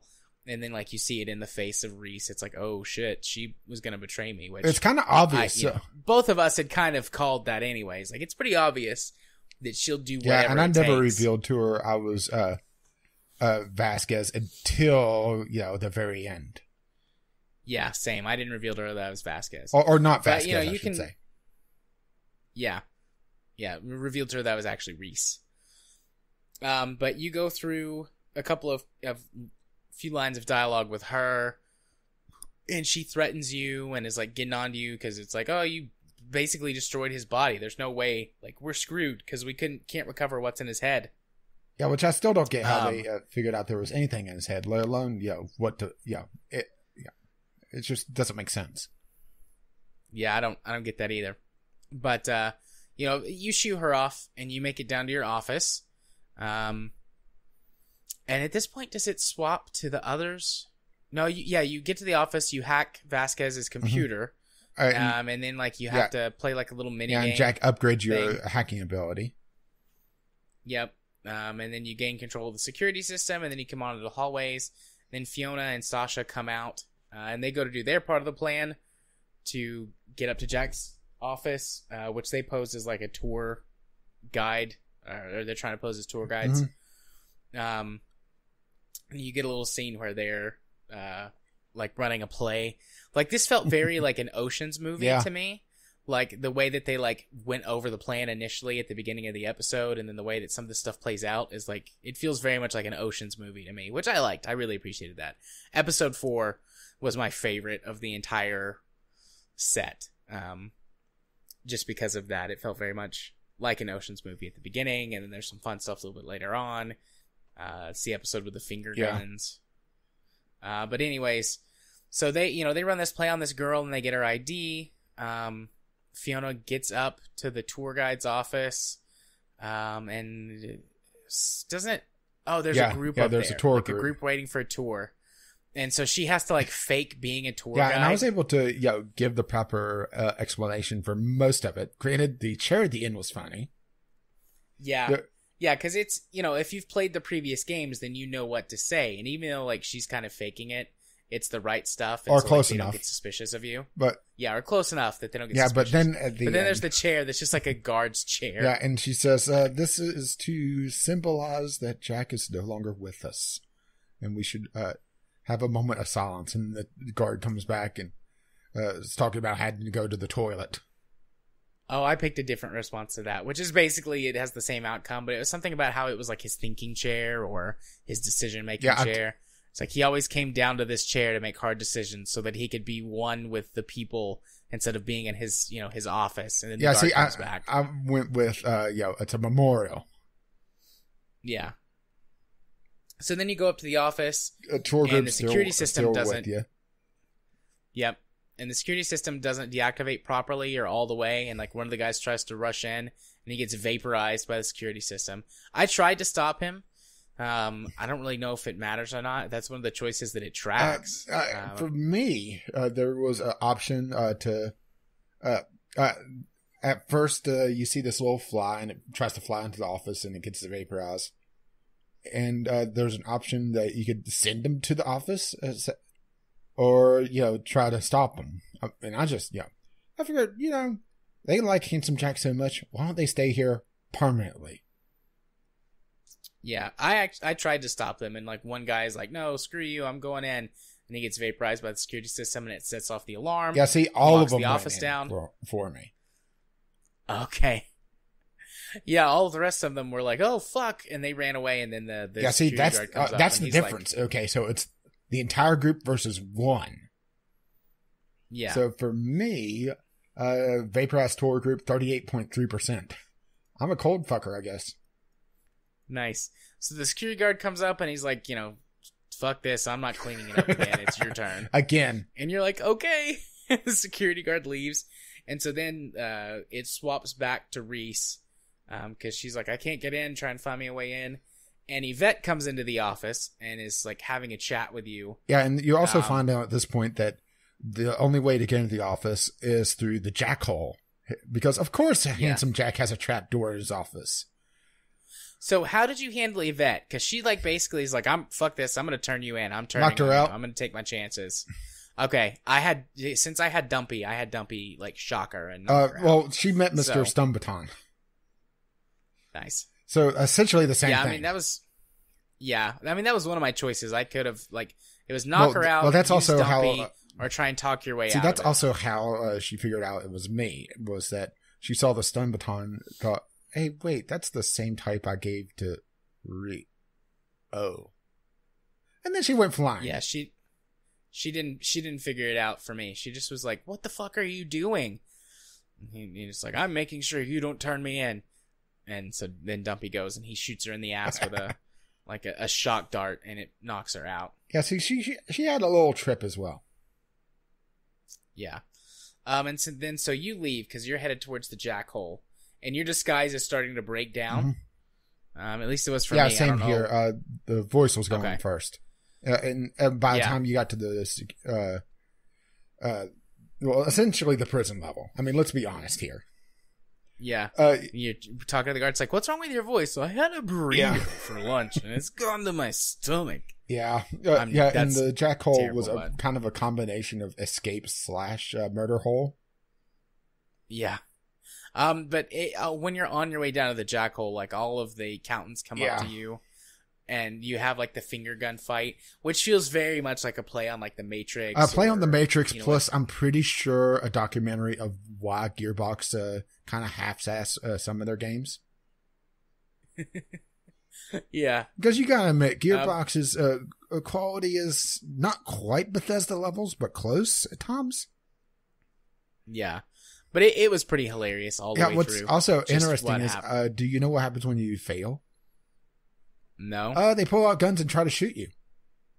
Oh, like real guns? Oh. Well, that did not happen to me. Yeah, same here. I was just wondering.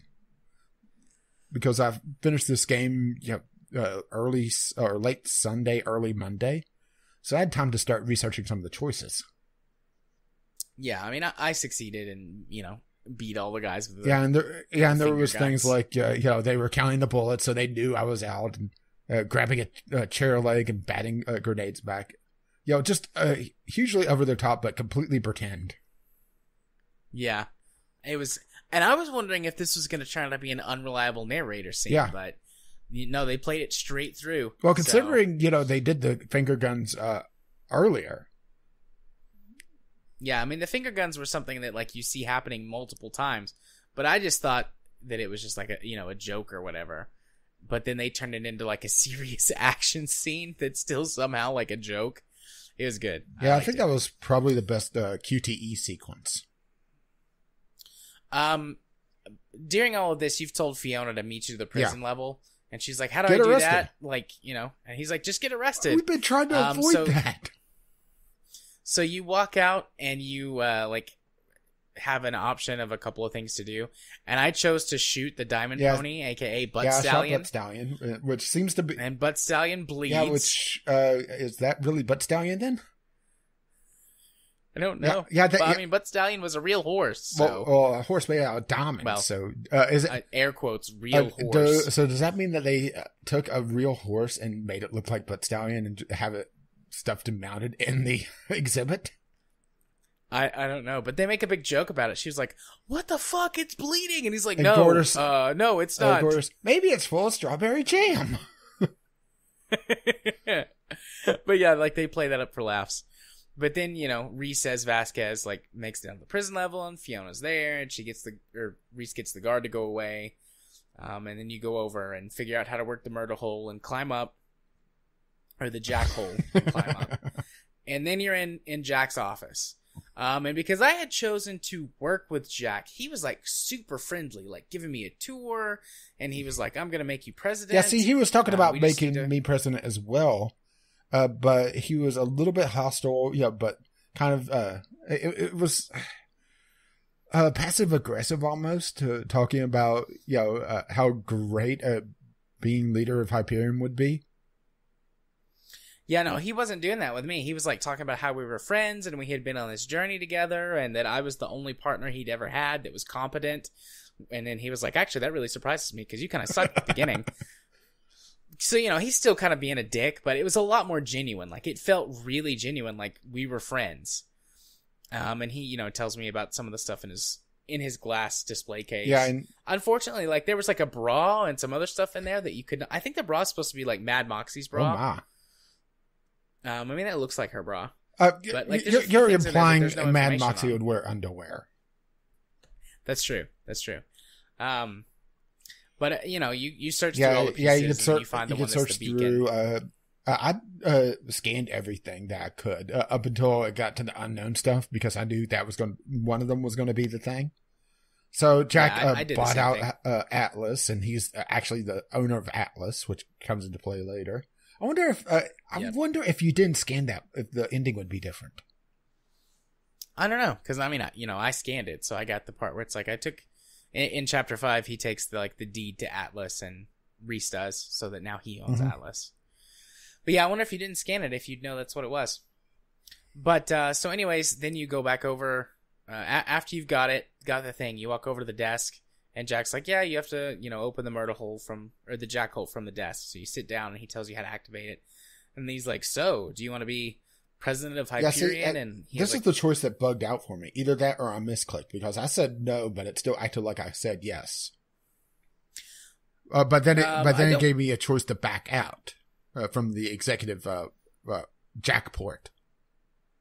Yeah, I mean, it gave me the option to back out too, because I was totally like, yes, I want to be the president of Hyperion. Because in my head, I'm going, this is Borderlands. It's probably going to go horribly wrong. But maybe by making this choice, like there's some way that you can do something in the final chapter that makes this easier or whatever. Yeah, see, I knew it was going to go wrong. And I figured if it was going to go wrong, it was going to happen anyway. So I may as well not be compromised. Yeah. No, I accepted. So it ports into your head, and Jack goes to Helios, and his AI leaves your head, and he goes to Helios and takes over the station. And is that the end of the chapter? Yeah. Or is okay. I was thinking so. It's having played all this stuff in yeah, kind of all runs together, doesn't it? Yeah. But so then the chapter ends, and then when it starts like right where the end. Yeah, and people are pissed at me saying that I was Jack announced me president, even though I didn't take that choice. Yeah, see, I did take the choice, and he announces you president. Yeah, there was never the announcement for me. Then there's some talking where that Jack talks to you in the office, and he was really friendly, and it does pop up a thing, and you see it on the screen, and Jack's like, "Hey everybody, I'm back." And I'm announcing the successor to the throne as Reese. And he makes a joke about how he was a janitor before, but now he's going to be cleaning up Pandora. Yeah, I never made that joke. I think that was based on one of the things, because when you agree to an alliance with Jack, he asks you what you want to do. And I said, I want to fix Pandora. Yeah, I want to make it a nice, livable place. Yeah, see, for me, he was being passive-aggressive, but saying, if you could run things... what would you do? And how would you do it? That sort of thing. So I get the same choices, but a different tone. Yeah. So, he makes that announcement. And then he gives you a choice of 3 things. Yeah, I got that as well. Your first executive decision. And I chose, you can have a pizza party, fire everyone in accounting, or blow up a bandit camp. And so I chose to blow up a bandit same camp. Here. And he blows up a settlement. Yeah, he blows up prosperity. Instead of a bandit camp. Yeah. Same here. I went after the bandit camp because, fuck bandits. Because I wanted to try to fix things. Yeah. I almost picked pizza party. But then I was like, no, I said I wanted to fix things. It makes me wonder if you chose something else, he would still blow up the bandit camp. Or bandit. Bandit with air quotes. But so then you do that, and he talks to you some more, and then he was like, so he reveals the suit the robot suit. Yeah, the endoskeleton. You can like stuff in. Yeah, the endoskeleton. So you can stuff it inside corpses and. Well, no. The original plot of it, the arm was sticking out through the desk, and he was talking about how it was an immortality suit. But the flaw of it was that it kind of killed the person that they was being used on, because what was the scientist's name? The same one that he got Nakayama. Nakayama. Yeah, sure. The idea of the suit was that it goes inside the body, as an endo suit. Think Terminator. Only they don't grow flesh over it, so they just kind of shove it into a person, and it kind of kills them, which completely negates the idea of immortality. But then Jack comes up with the idea of using it on corpses and uploading a copy of his AI to that, so he has a Jack army. Yep. And then you're like, oh, that's maybe, like, my response was like, that's kind of a little weird, but sure, I guess it works. I was and he was like, yeah. I was saying, you're completely insane. Yeah. I was just like, I mean, that's weird, but it works. I mean, they're already, because Jack was like, yeah, we'll just use it on dead people. We won't kill anybody. We'll just use the people that are already dead. And there's lots of people that die on Pandora, right? And I was like, yeah, that's a little weird, but I guess it works. And then he's like, and you will be the first one. And I'm like, what? And he's like, yeah, I'll kill you, and then I'll put the endoskeleton in you and upload my AI, and you'll be my real physical number one body. You and me, Reese, we're going to be a team forever. And he's like, that'll kill me. I won't be much of a team if you kill me. And he's like, we'll work out the details later. And then Reese is like, no, I'm not going to let you do that, Jack. And then Jack like gets mad, and he's like, that's kind of a dick move. I made you president of the company and all, and now you're just going to say, no, I can't kill you and put a skeleton in you and then upload my AI into your body. Not cool, Reese. Not cool.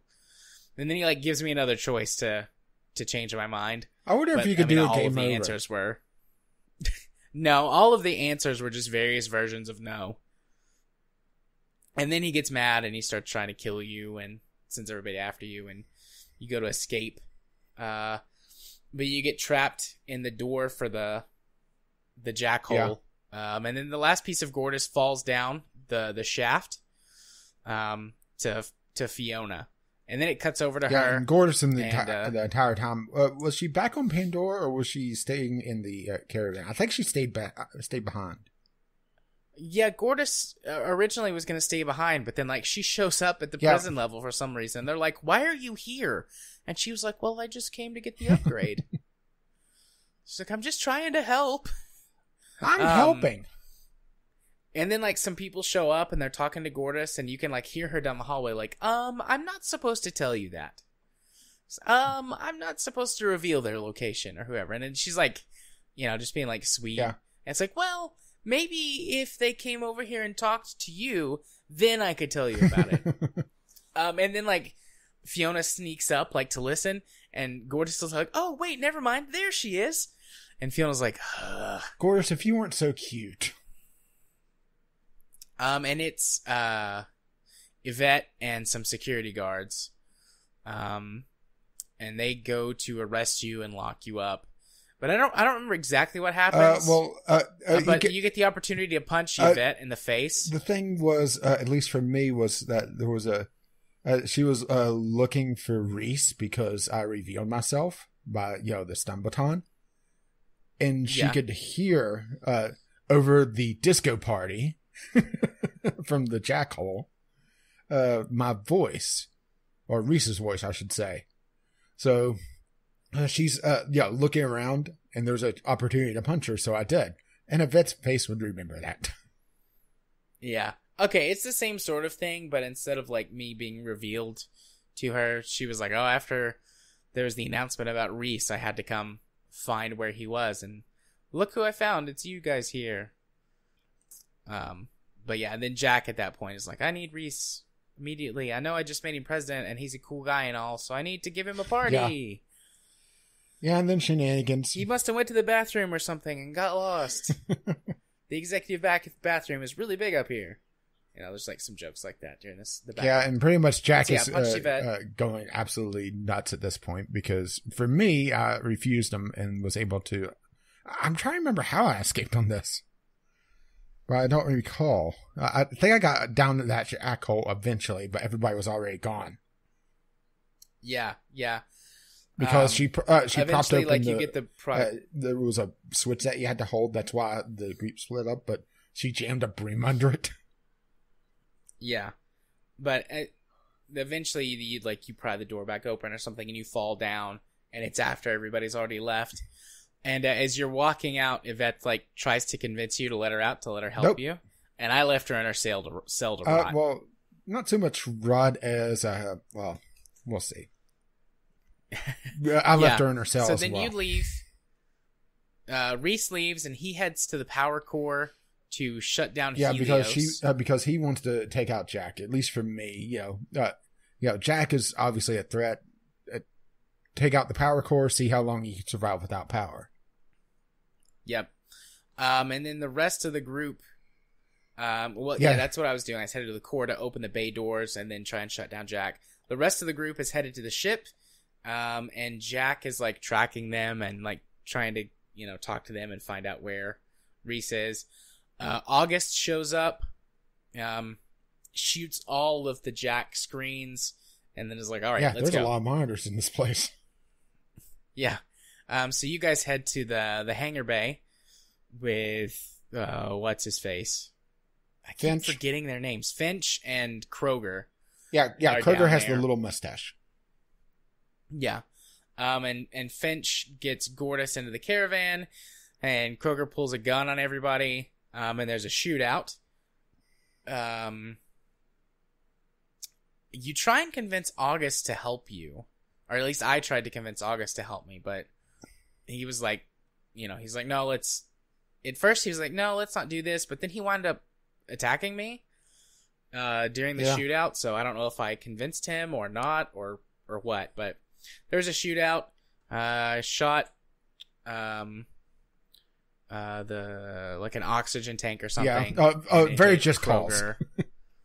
Yeah, it knocks him down, but Finch escapes the planet with Gortys.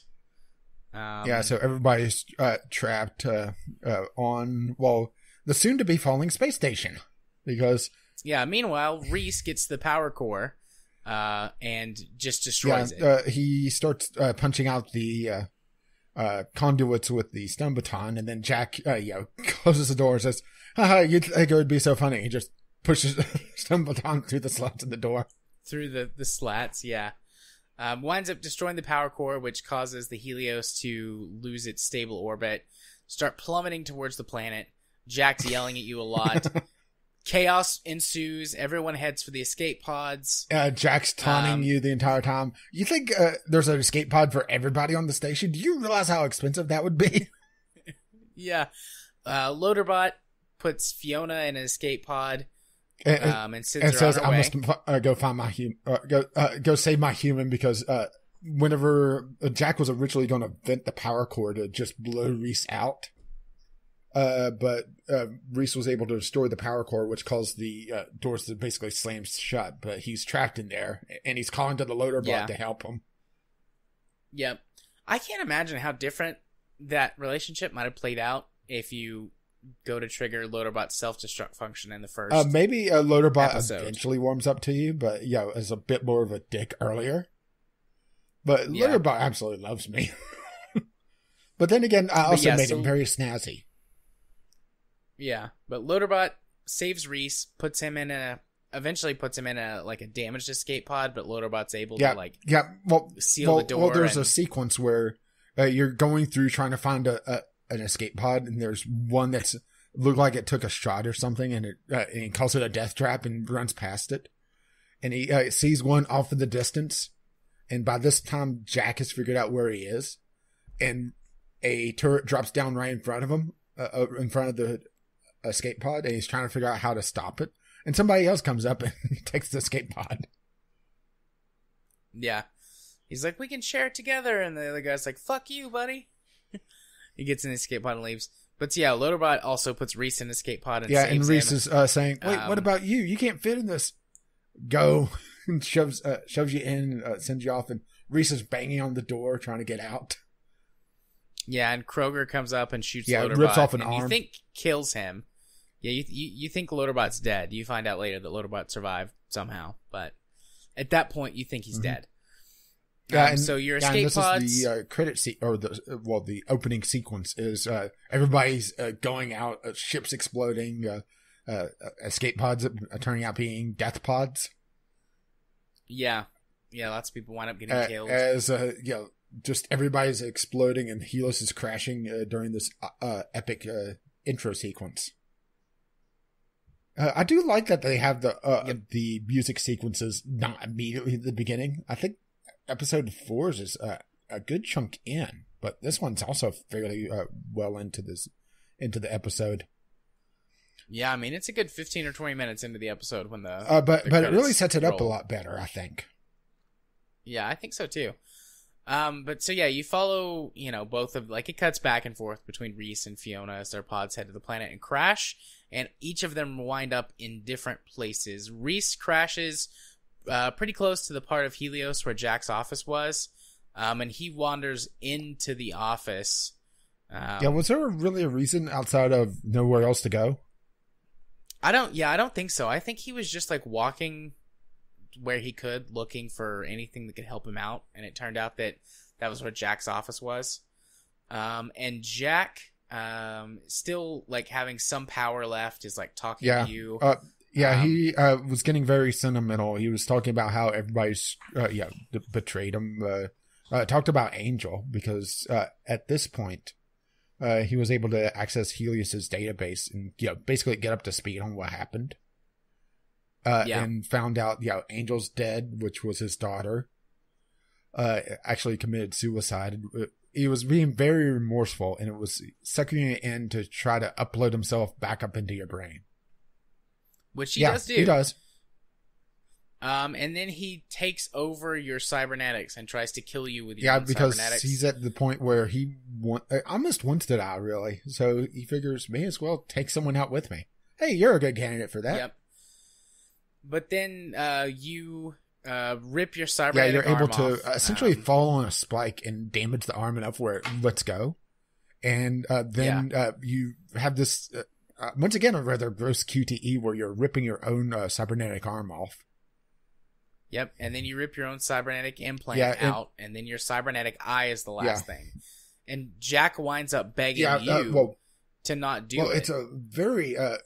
that moment where he realizes Jack realizes just how far he's pushed you.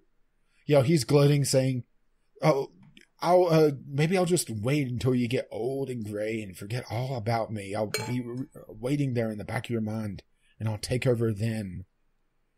And that's when his hologram kind of flickers as you're taking this razor blade or something around the implant to pull it out. And he turns around and sees that you pulled out the implant and you're starting to go for your eye, whereas which is connected to, I don't know, the processor or something, to be able to get him out of his head completely. And he's begging at this point. And I think this was the one moment where Jack is actually genuine. Because he's talking about how he's seen the afterlife. And that nothing there. It's not like they say. But then again, he's also not really alive. It's kind of tough to say for an AI. Yeah. Did you choose to keep the eye or smash it? Okay, I kept it. It seemed like a bad idea to keep a version of Jack around. Probably, but I chose to. Like, in my mind, I'm thinking, okay, I mean, he's still, like... This isn't made clear, but it seems like he's actually uploaded to your brain. Not into the implants. He could just take control of them because they were connected to you through your nervous system. So I thought that by pulling that stuff out, he would still be there. You just couldn't see him or hear him anymore because you no longer had the cybernetics. So in my mind, like, I kept those, like, just in case I ever would need to access that later. Me, it seemed like he was pretty much purely in the cybernetics. And every time he took over, it was always talking about taking over his systems, as in the cybernetic systems. So it seemed that he would be in the implants. So getting rid of that, especially, that last chip, was killing Handsome Jack for good. So it looks like barely the majority agreed with me. 53.5%. Yeah. Or just wanted to kill track, which is always possible. Yeah. But then Reese collapses. Like after that, he passes out. And then we have the time skip. Yeah. And we catch back up to the future, or to the present, I should say. Future to Reese. Well, no, you still have Fiona. Oh, yeah, that's right. Sorry. So Fiona lands near this gigantic battle going on between Gortys, because she's got the last upgrade, and she turns into a giant robot. A giant cute robot. You and the Traveler. Say, cute robot. A giant cute. She is pretty cute once you actually get the reveal of what she looks like. You don't get that in this scene, though, because it's all smoky and foggy and stuff. You get that later. But she's a giant robot fighting the Traveler, and you show up, and Valerie is trying to kill Gortys because they're like, we can't kill this monster, and in order to lock the monster back in the vault, we have to kill Gortys because she's holding the vault open. Like, that's what she's designed to do. It seemed like a kind of a dumb idea for him to summon the vault without being prepared. Yeah, and I didn't want to do it. Here. I didn't want to kill her, but it does force you to do it. Like, Gortys wants you to do it. But like leading up to that, there's a couple of like dodge the car, like see all of the people running away, scared of the Traveler. And then see all the bodies. Yeah, which one of them is Finch. Oh, Finch was dead for you? No. Finch was still alive. Oh, okay. I was gonna say, like, I got the option to shoot Finch and kill him, which I did. See, I let him bleed out. Yeah, I shot him in the face and killed him. Well, I figured, I'm not gonna get a choice of what element I shoot him with. May as well save the bullet at this point. Yeah. No, I just was like, screw you, Finch, and I shot him and killed him. 63% agreed with me, though. Yeah. I like being one of the lower percentage of people. But anyways. My lowest percentage, I think, is still upcoming. Not counting the random weapons, that sort of thing. Yeah. So then you and Sasha together, like, Valerie gets killed by the Traveler. It just like smashes the cliffside where she's standing. Yeah, luckily she throws her gun away. Yeah, luckily she throws her rocket launcher in a convenient place where you can easily get to. Video game logic. And then you use, then you use that to shoot off the beacon off of Gortys. Gortys, first you try to shoot Gortys, but the rocket launcher is just too heavy. You can't get an aim on it. So you shoot and you hit Gortys. And Gortys says, no, shoot the beacon. And Sasha shows up and helps you prop up the gun and shoot the beacon on top of Gortys' head. The giant antenna. And then that shuts down and Gortys dies and the Traveler gets sealed away. And then you catch up to the present time. Let's take a quick break during all this, during our time skip. Montage. Okay. Anyways... catching up to the time skip. Yeah, it seemed like a good spot. During the previous 4 episodes, at the beginning and some points during the episode itself, you as in the royal you, both Fiona and Reese, along with this masked stranger, have been traveling for some unknown reason. And Fiona's been trying to figure out who this person is. And it turns out you get to the place and there's going to be a swap. Kroger shows up with the leader of this bandit group. And I immediately knew this was Vaughn. And at this point, Vaughn's been gone for, I would say, 3 episodes now? But... for you, he would have disappeared at the end of episode 3. So about 2 episodes. You got a little bit more time with him, but the hint for Vaughn was really the mask. But he was jacked. Obviously, it was Vaughn. And I was like, I'm pretty sure that's Vaughn. And Kroger wanted to kill Fiona, and the masked stranger grabs Kroger and snaps his neck. Yep.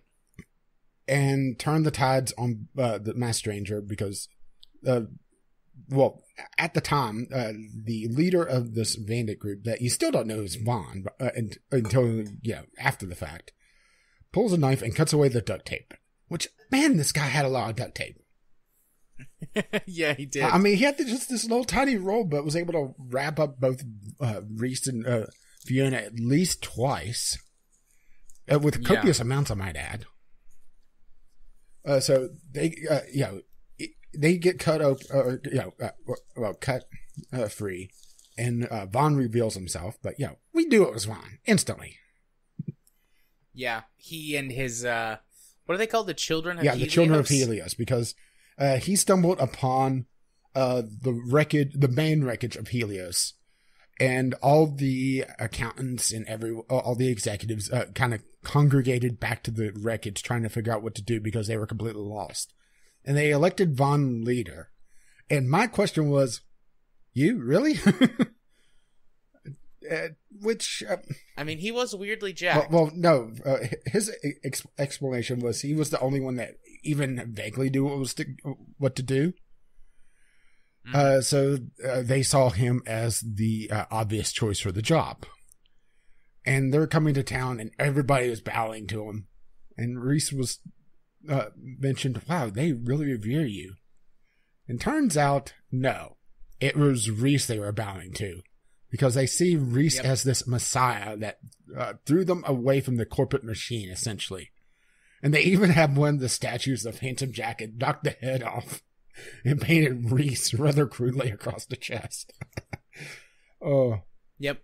So you get back inside Helios, which is their base. And this entire their bandit pirate base. Yeah, and it's like this shanty town, and they're leading the masked stranger to go interrogate him to find out what the hell. Because at this point, you still don't know why you've been captured. The stranger's been demanding information from you, but you're suspicious of him, but you figure that he's someone that wants payback, and that's about it. Yep, you get to choose as Fiona to be good cop or bad cop. Well, actually, did you choose good cop or bad cop? Reese says, "You be bad cop, I'll be good cop." You get a choice to reverse that, but I chose not to. I figured, Fiona's a pretty good bad cop, and Reese gets confused and also plays bad cop, and also plays so it's bad cop and worse cop. Yeah, although he's a pretty bad cop.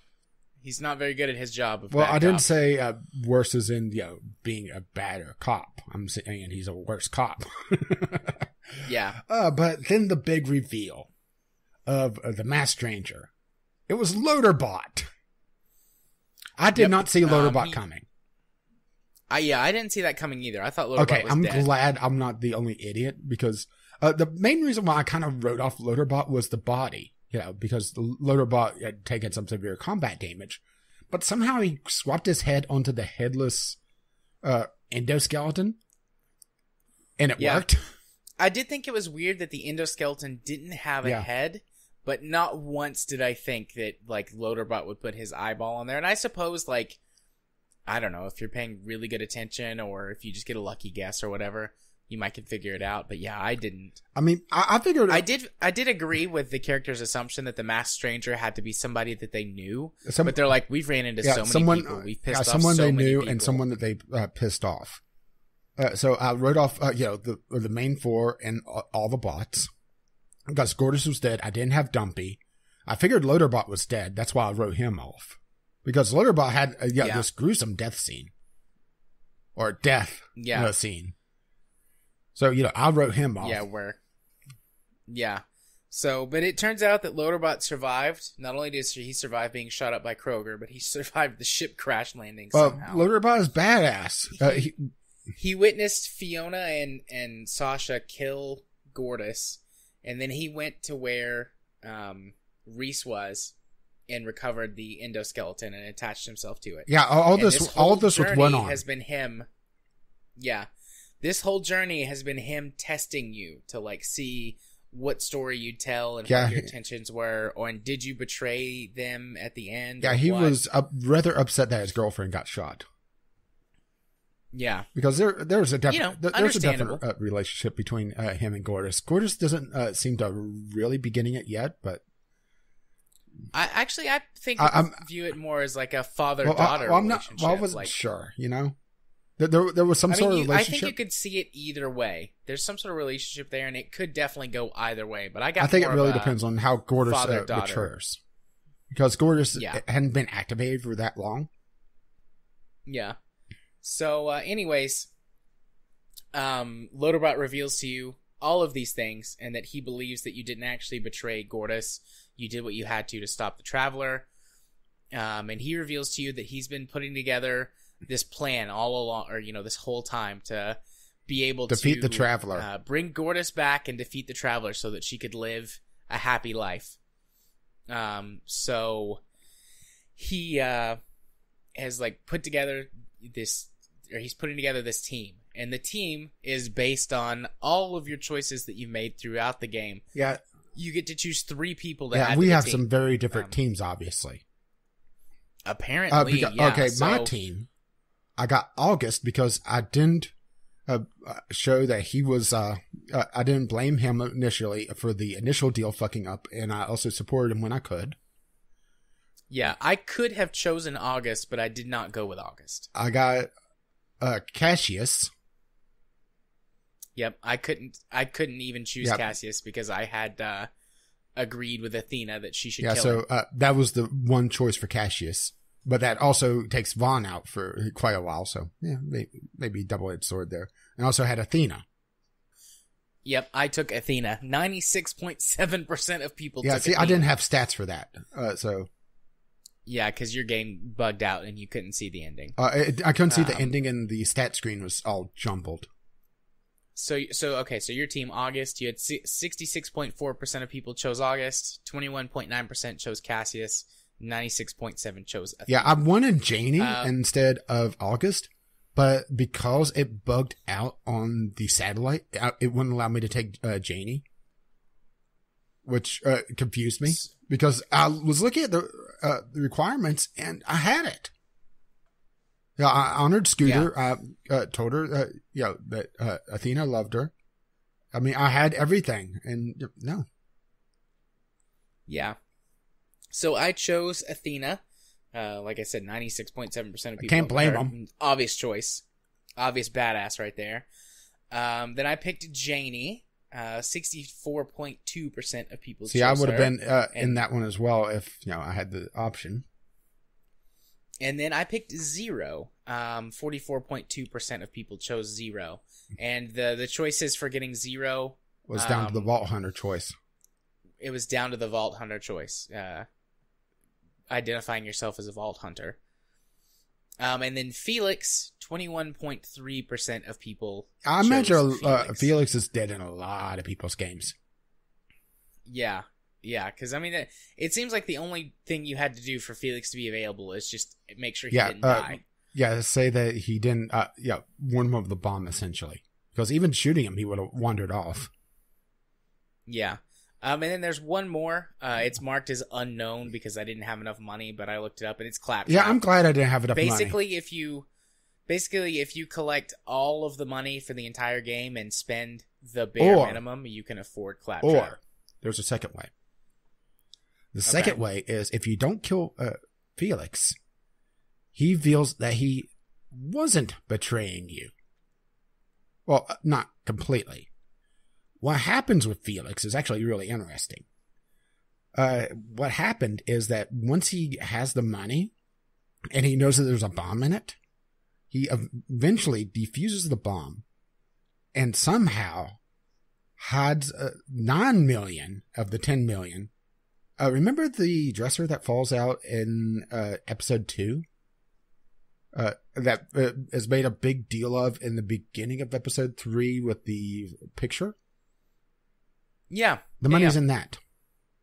You go back and get 9 million and you're able to afford Claptrap. No matter what. Okay. So technically he did get betrayed out of 1 million, but his entire thing was screwing over Valerie. So you would have gotten a lot. Right. You would have gotten 9 million instead of like $1 billion or something. Right. So so technically we made the wrong choice on Felix. Yeah. Fucking. Well, if you want to, yeah, but I think you're going to need a squeegee for that. So that's those are the 2 Vault Hunter teams that we chose. And what this has is you get some, dialogue variations based on who you've chosen in the final fight scene. And then also all of Gortys' combat powers are based on the people that you took. Yeah, during the fight, Gortys initially starts off very, very afraid because she lost badly. So Reese's job in the entire thing was motivational speaker. He's trying to get Gortys to fight. Yeah. And eventually, Reese says, "Hey, if I could do it, I would." And Gortys says, "Okay," and picks him up and puts him in her cockpit because, of course, she has a cockpit. She's a Zord or a Voltron or whatever you want to call it. And they have this. Yeah. I'm still trying to decide if it's Voltron or Power Rangers that they're making fun of with the version of the cockpit, because it could be either, really. Yeah. But Reese starts controlling her and uses his finger gun abilities, but actual finger guns. But eventually she gets hit and takes out the finger guns, and he says, "Well, that's the only move you know. Well, why don't you try Athena? She does all sorts of combat moves. Great idea." And she grabs the entire team. Yeah. And mine, Zero's like, okay, we need to do this and this and this to buy time for Fiona and Sasha, because they're part of the plan. So the Traveler, his thing is that he can teleport. So they can't actually hit him with any powerful enough weapons to take him down because he can teleport away from them.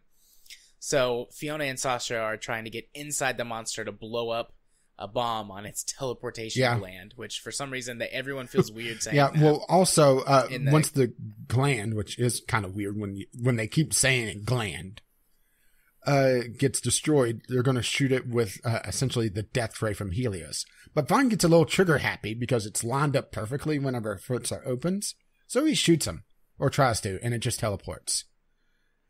Yeah. And he's like, they're like, "You fucked up." And he's like, "I'm so sorry. I'll recharge it." Please tell me we have another shot. So, but anyways, so in mind, Zero's like, "We'll do this and this and this in order to keep it busy.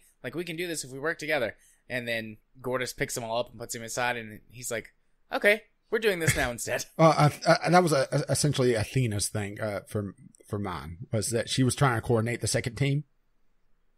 Yeah. But the different QTE segments are based on the various team members. For example, Cassius actually tries to launch this giant Hadouken. Interesting. Yeah. Okay.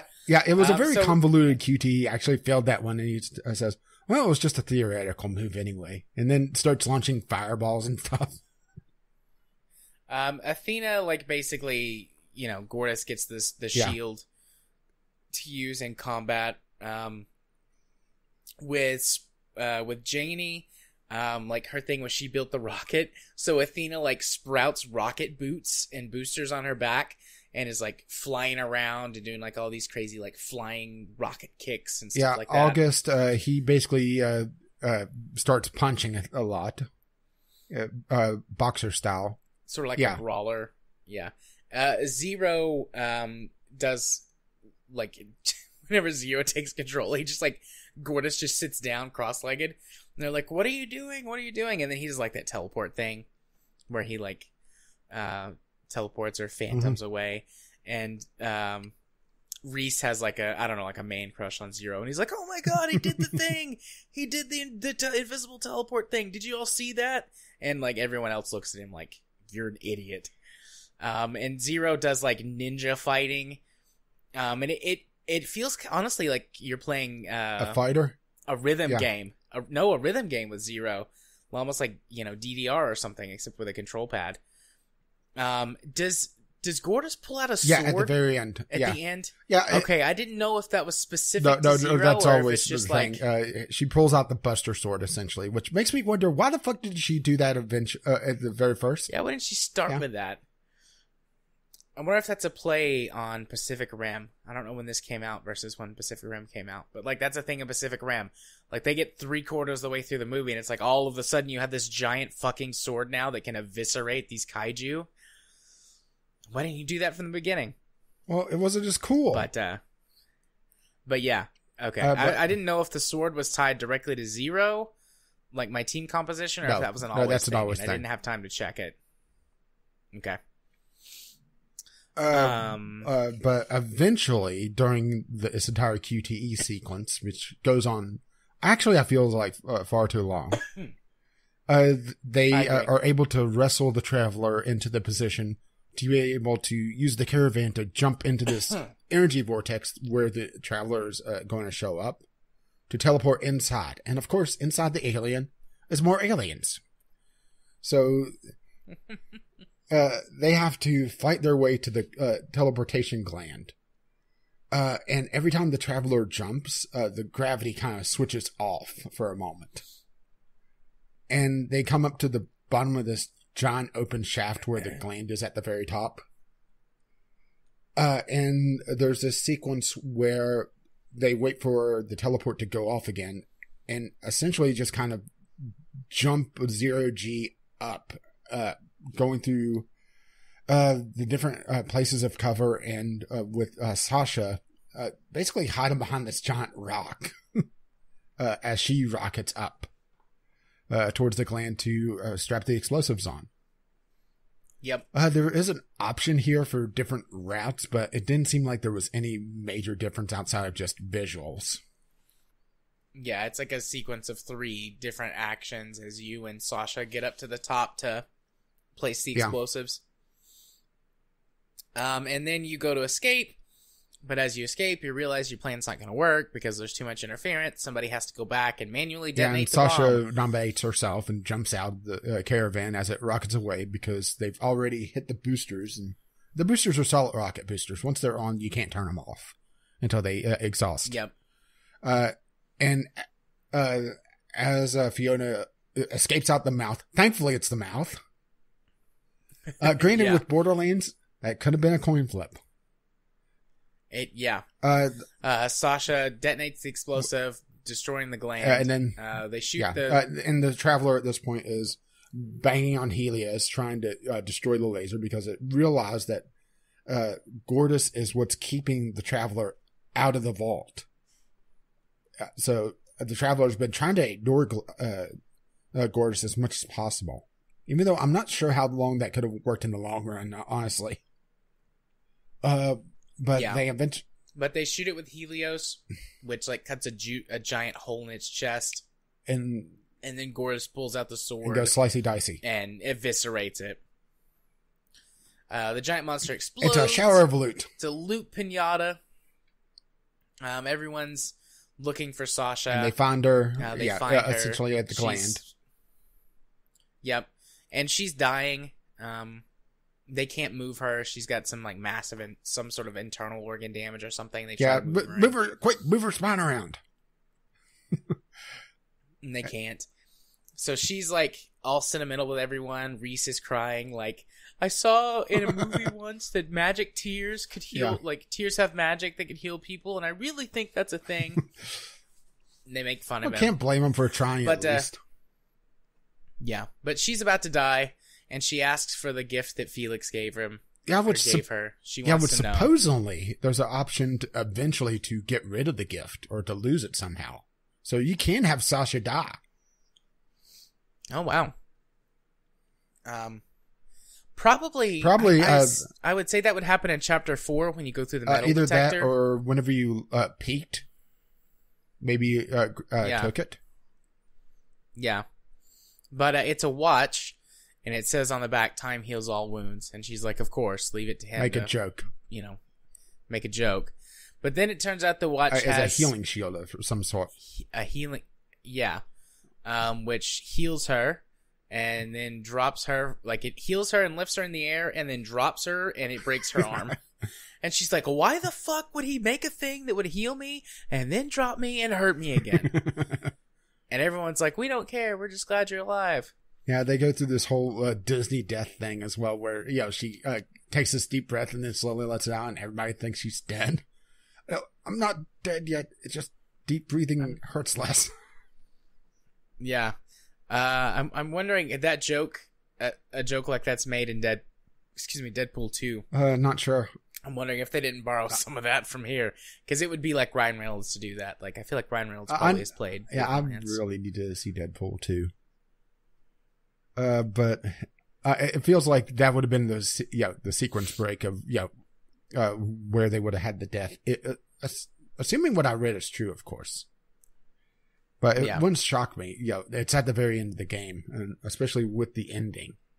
They could have wrote her out anyway. Anyway, you have the ending scene, and around here is where I crashed once they actually enter the vault. But Reese is talking to Fiona, and then darts off, and Fiona chases after him, and they're running towards the open vault to get all the goodies inside. Never mind all the guns outside. You right? Yeah, everyone else is going through all the loot that the Traveler dropped. And then Reese is like, he takes off, but they have a conversation on the way over. Fiona's talking about how Sasha actually likes him, which I call him kind of bullshit on that one. At least in my game, I didn't do enough of the things to trigger her to hug Reese over Vaughn. Yeah. So maybe it's kind of sort of a love triangle there. Yeah, well, I felt kind of weird about that whole thing, because she never showed any affection towards Vaughn at all during my playthrough. There was a little bit when they were on the catwalk, kind of flirting back and forth a little bit. But between Vaughn Sasha, and okay, yeah, that was not in my game, but she still goes over and hugs Vaughn, but it's just like a friend hug, not like a. Well, she also thought he was dead, so maybe it could be that as well. Yeah, but there was one choice that I didn't have where I didn't go Sasha's way, so maybe that's what triggered it. Because I do think that Reese can be hugged. Yeah, but 91.1% shipped Reese and Sasha, so there's enough there, I guess, to have some sort of attraction. I don't know, but here's my smallest percentage is I had Reese say he wasn't sure about Sasha, and that's 16.2%. Well, like I said, outside of certain choices like Space Cowboy for scooters, less, but that's a 4-way choice that doesn't seem to be as important to me. But for me, it seemed like Reese wouldn't be sure about Sasha, and that seemed to be the unpopular choice. Yeah, I was very, very sure of Sasha. But yeah, no, she hugged Vaughn, but then afterwards, I go over to talk to her, and she's very clearly flirting back with me, and then Fiona walks up to me and she's like, "What the hell is that about? What's going on between the two of you?"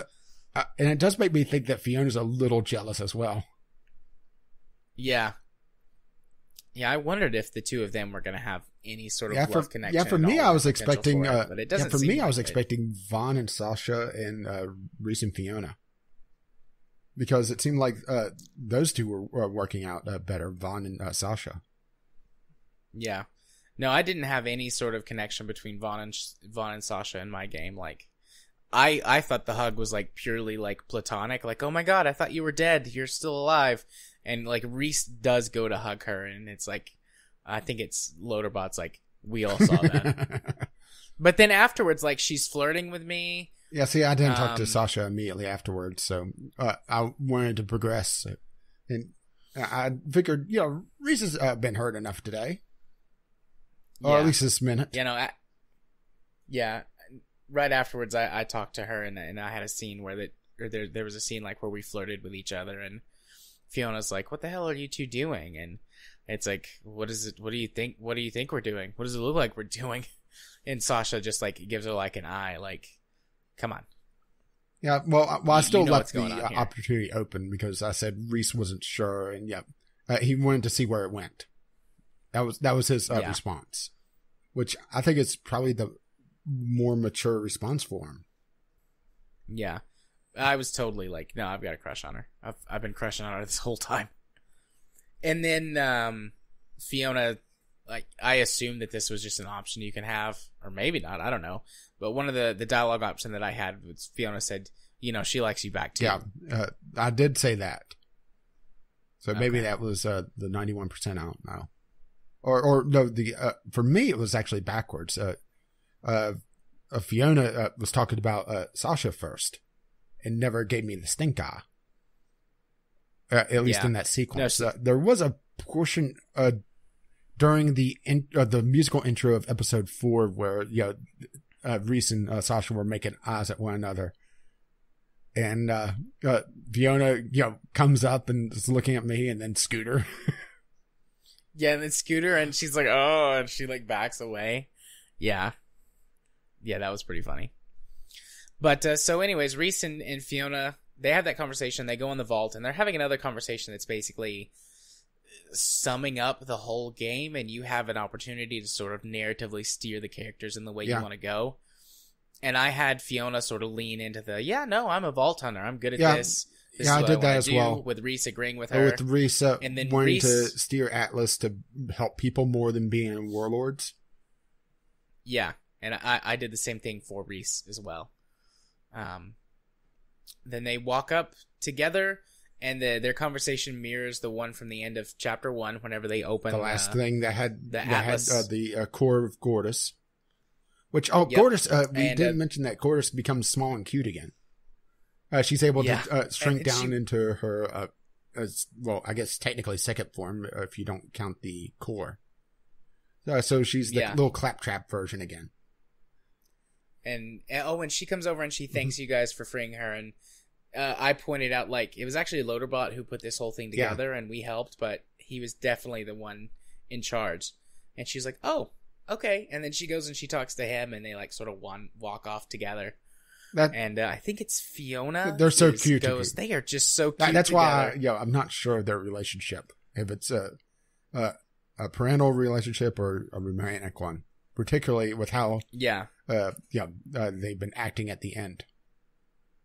Yeah. But anyway, so Fiona and Reese mirror their conversation and actions from the end of the first chapter. They open the giant treasure chest. And it starts to do this weird glow and unfolding, and then they disappear.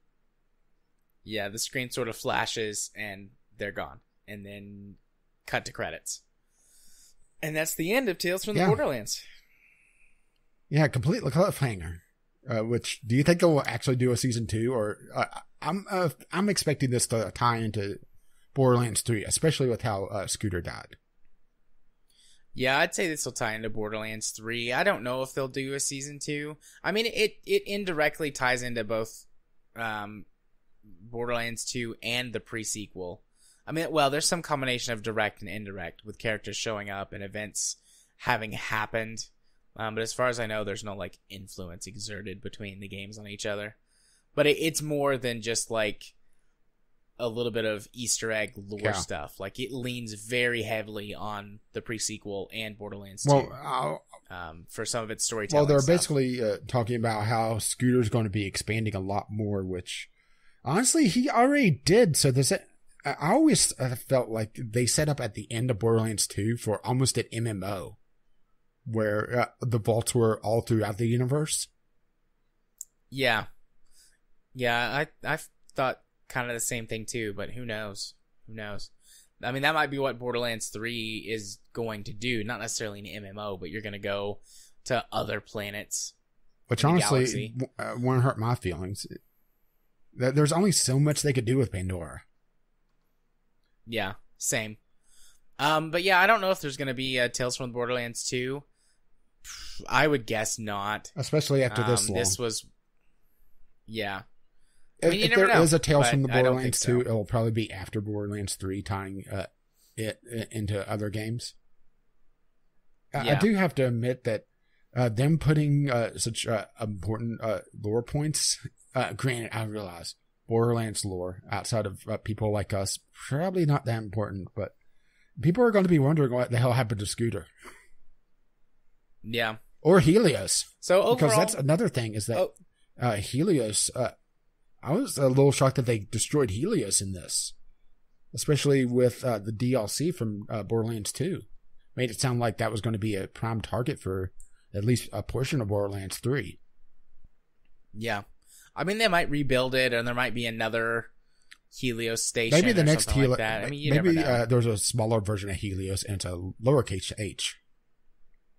That would be hilarious, and that would be perfectly fitting for Borderlands. And I'm totally stealing that joke from The Tick, by the way. Nice. So overall, yeah. I mean, we talked pretty overall before we got into the nitty gritty, but I like it. And after talking through it, I like it more than I did before we started talking. It hasn't bumped out. I don't think it's going to be very. It's going to be very tough to bump The Wolf Among Us. I'm really looking forward to the second season of that. Yeah, same. But I do like it more than when I went into it. Especially hearing that there were actually some more than a couple of pretty big choice variations. I mean, not necessarily that they changed the overall story that much, but I mean, certain characters could come back, and certain characters went missing from the story earlier based on choices you made. There were a few very distinct and different. I mean, sequences. The entire starting sequence of episode 3. Yeah. There was it sounds like a pretty big difference in tone with interactions with some of the characters based on the choices you made, like particularly Handsome Jack. Like, we were like best buds up until I was like, no, you can't kill me and stuff a robot skeleton in my body. But you were saying he was very like passive aggressive.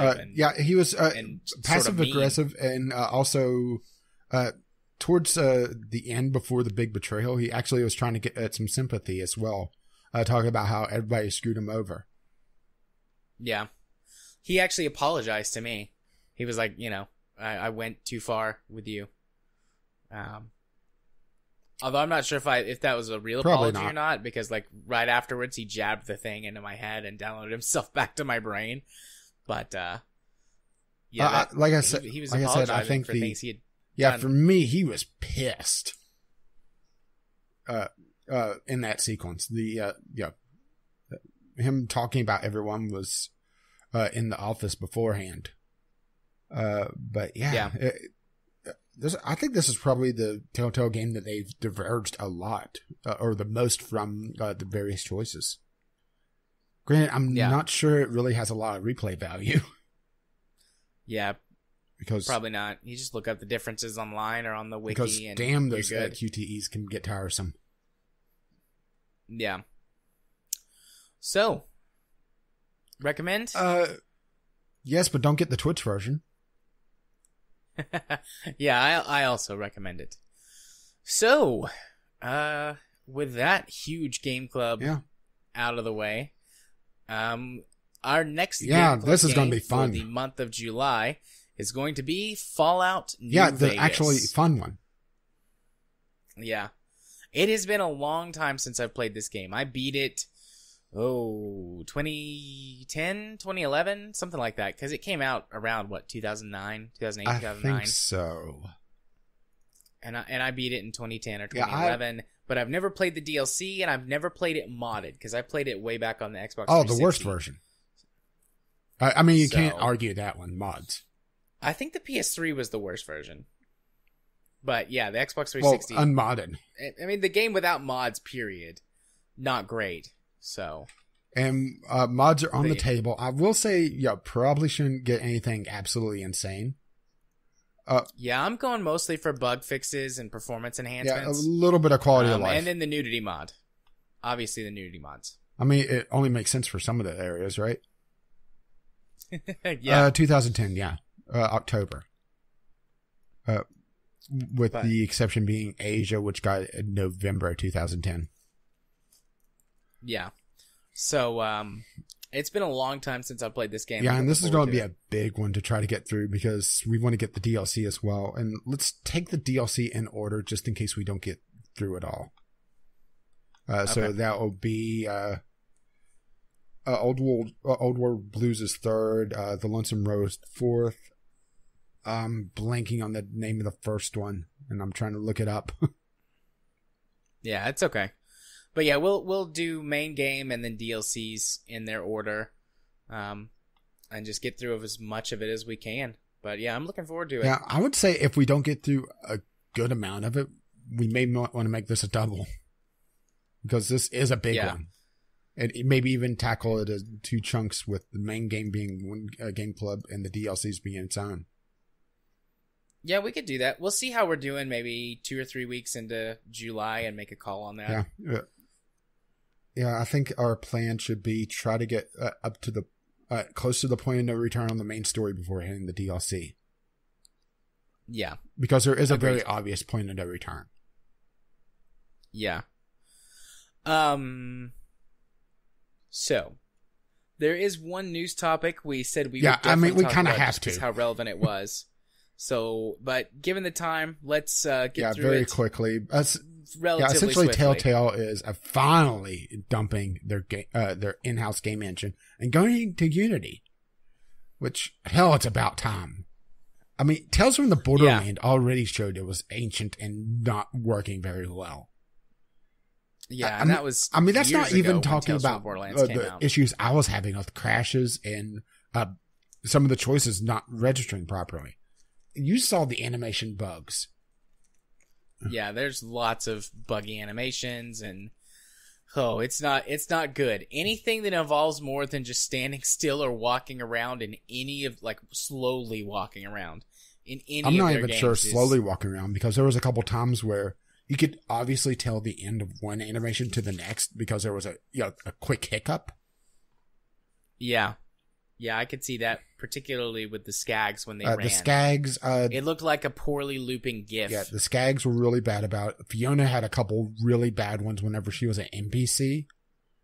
And she would start moving and there would be I wish I was recording it so I could go frame by frame, but with how the game was running already, I didn't want to risk it.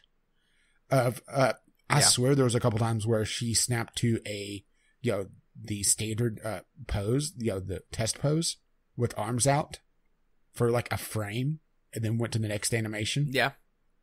I'm pretty sure she did that at least 3 or 4 times. I didn't remember seeing anything like that, but I mean, these games buggy are as hell, horribly messy in that respect. So, it could have been one of those things where that you just happen to get the right trigger for it. Yeah, and Unity is, I think, probably a really good choice for this because Unity is essentially game developer Velcro. No matter what you throw at it, it can stick. It's a very versatile engine. The downside of this is that Unity's gotten a very bad rap because it's also the engine that a lot of what would be the politically correct term for this? Oh yeah, shitty developers use. There's whenever I'm testing a game for the Sunday Sampler, there's this litmus test I use. If I see an unaltered Unity launcher, that's pretty much strike one for me. I mean, it's not always, but it's a tell, Yeah, usually not a good sign.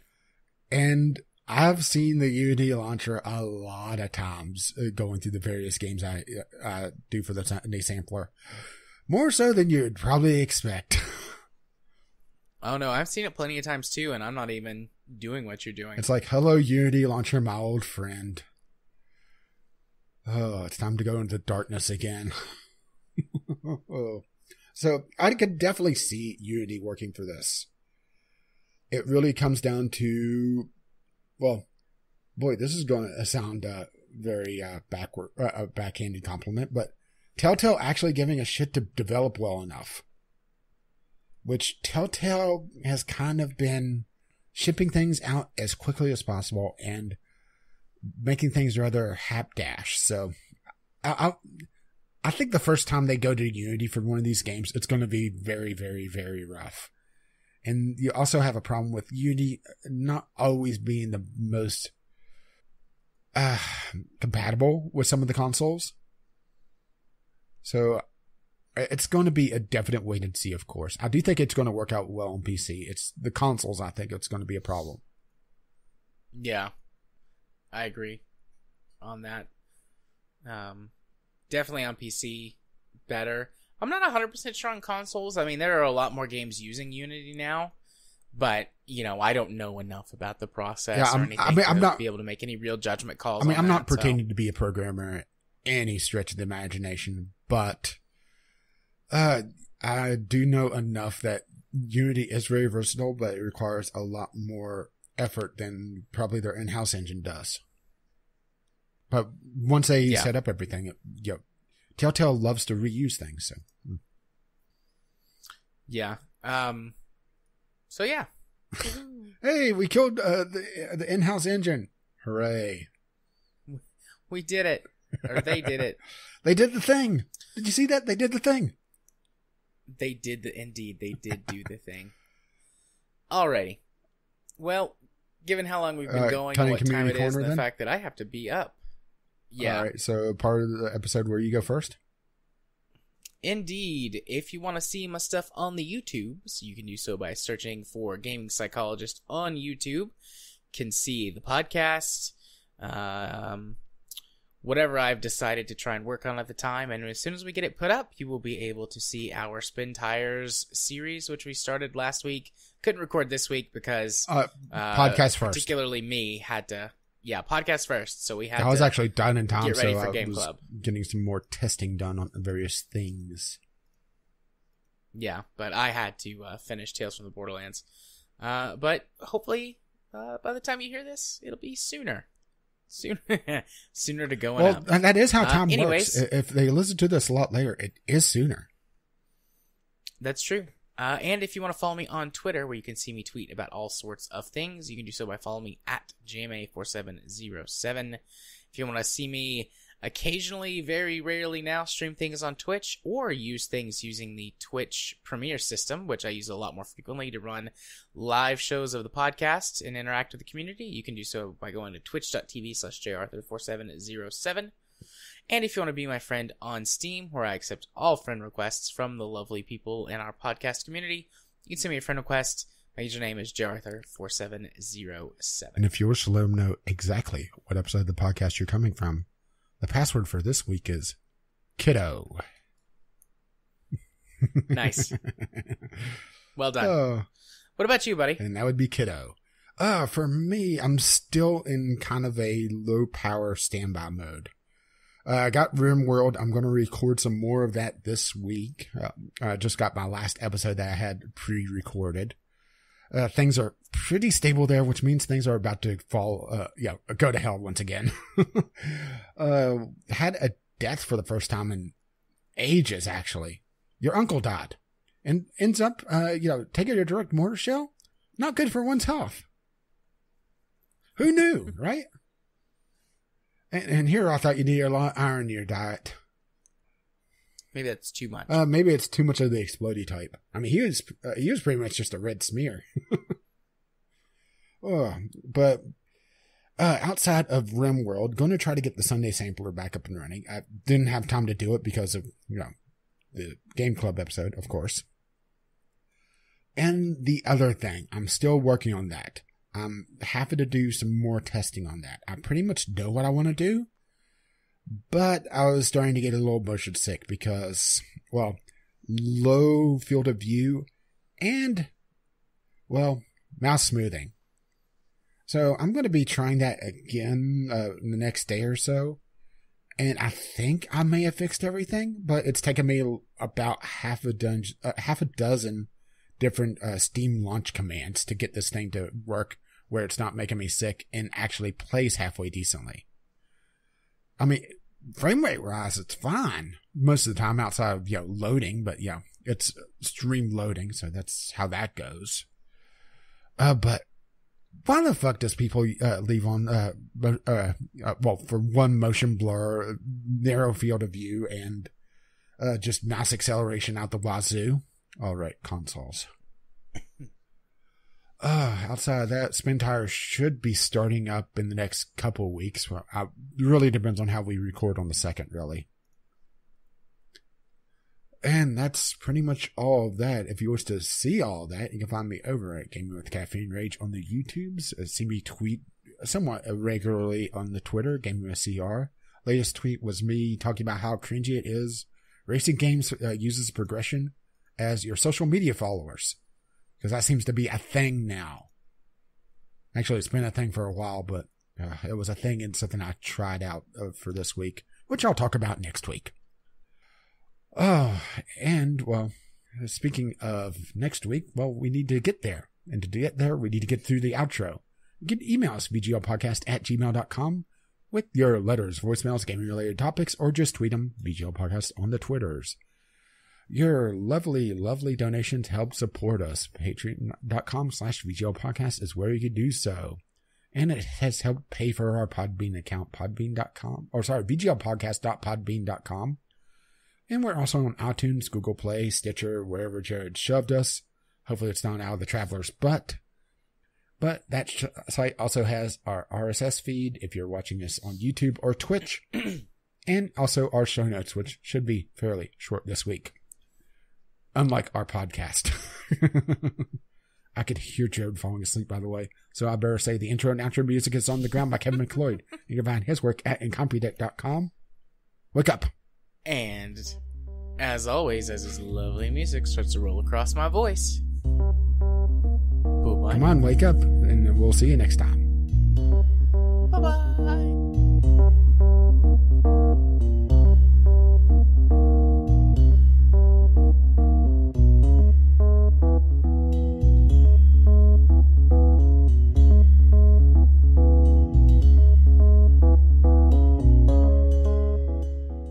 Do you think they're going to a new universe for the next Borderlands?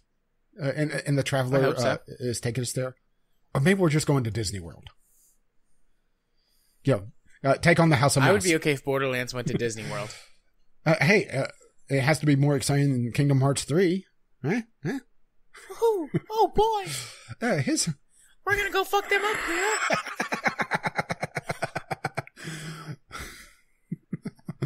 That got a bigger laugh than it should have.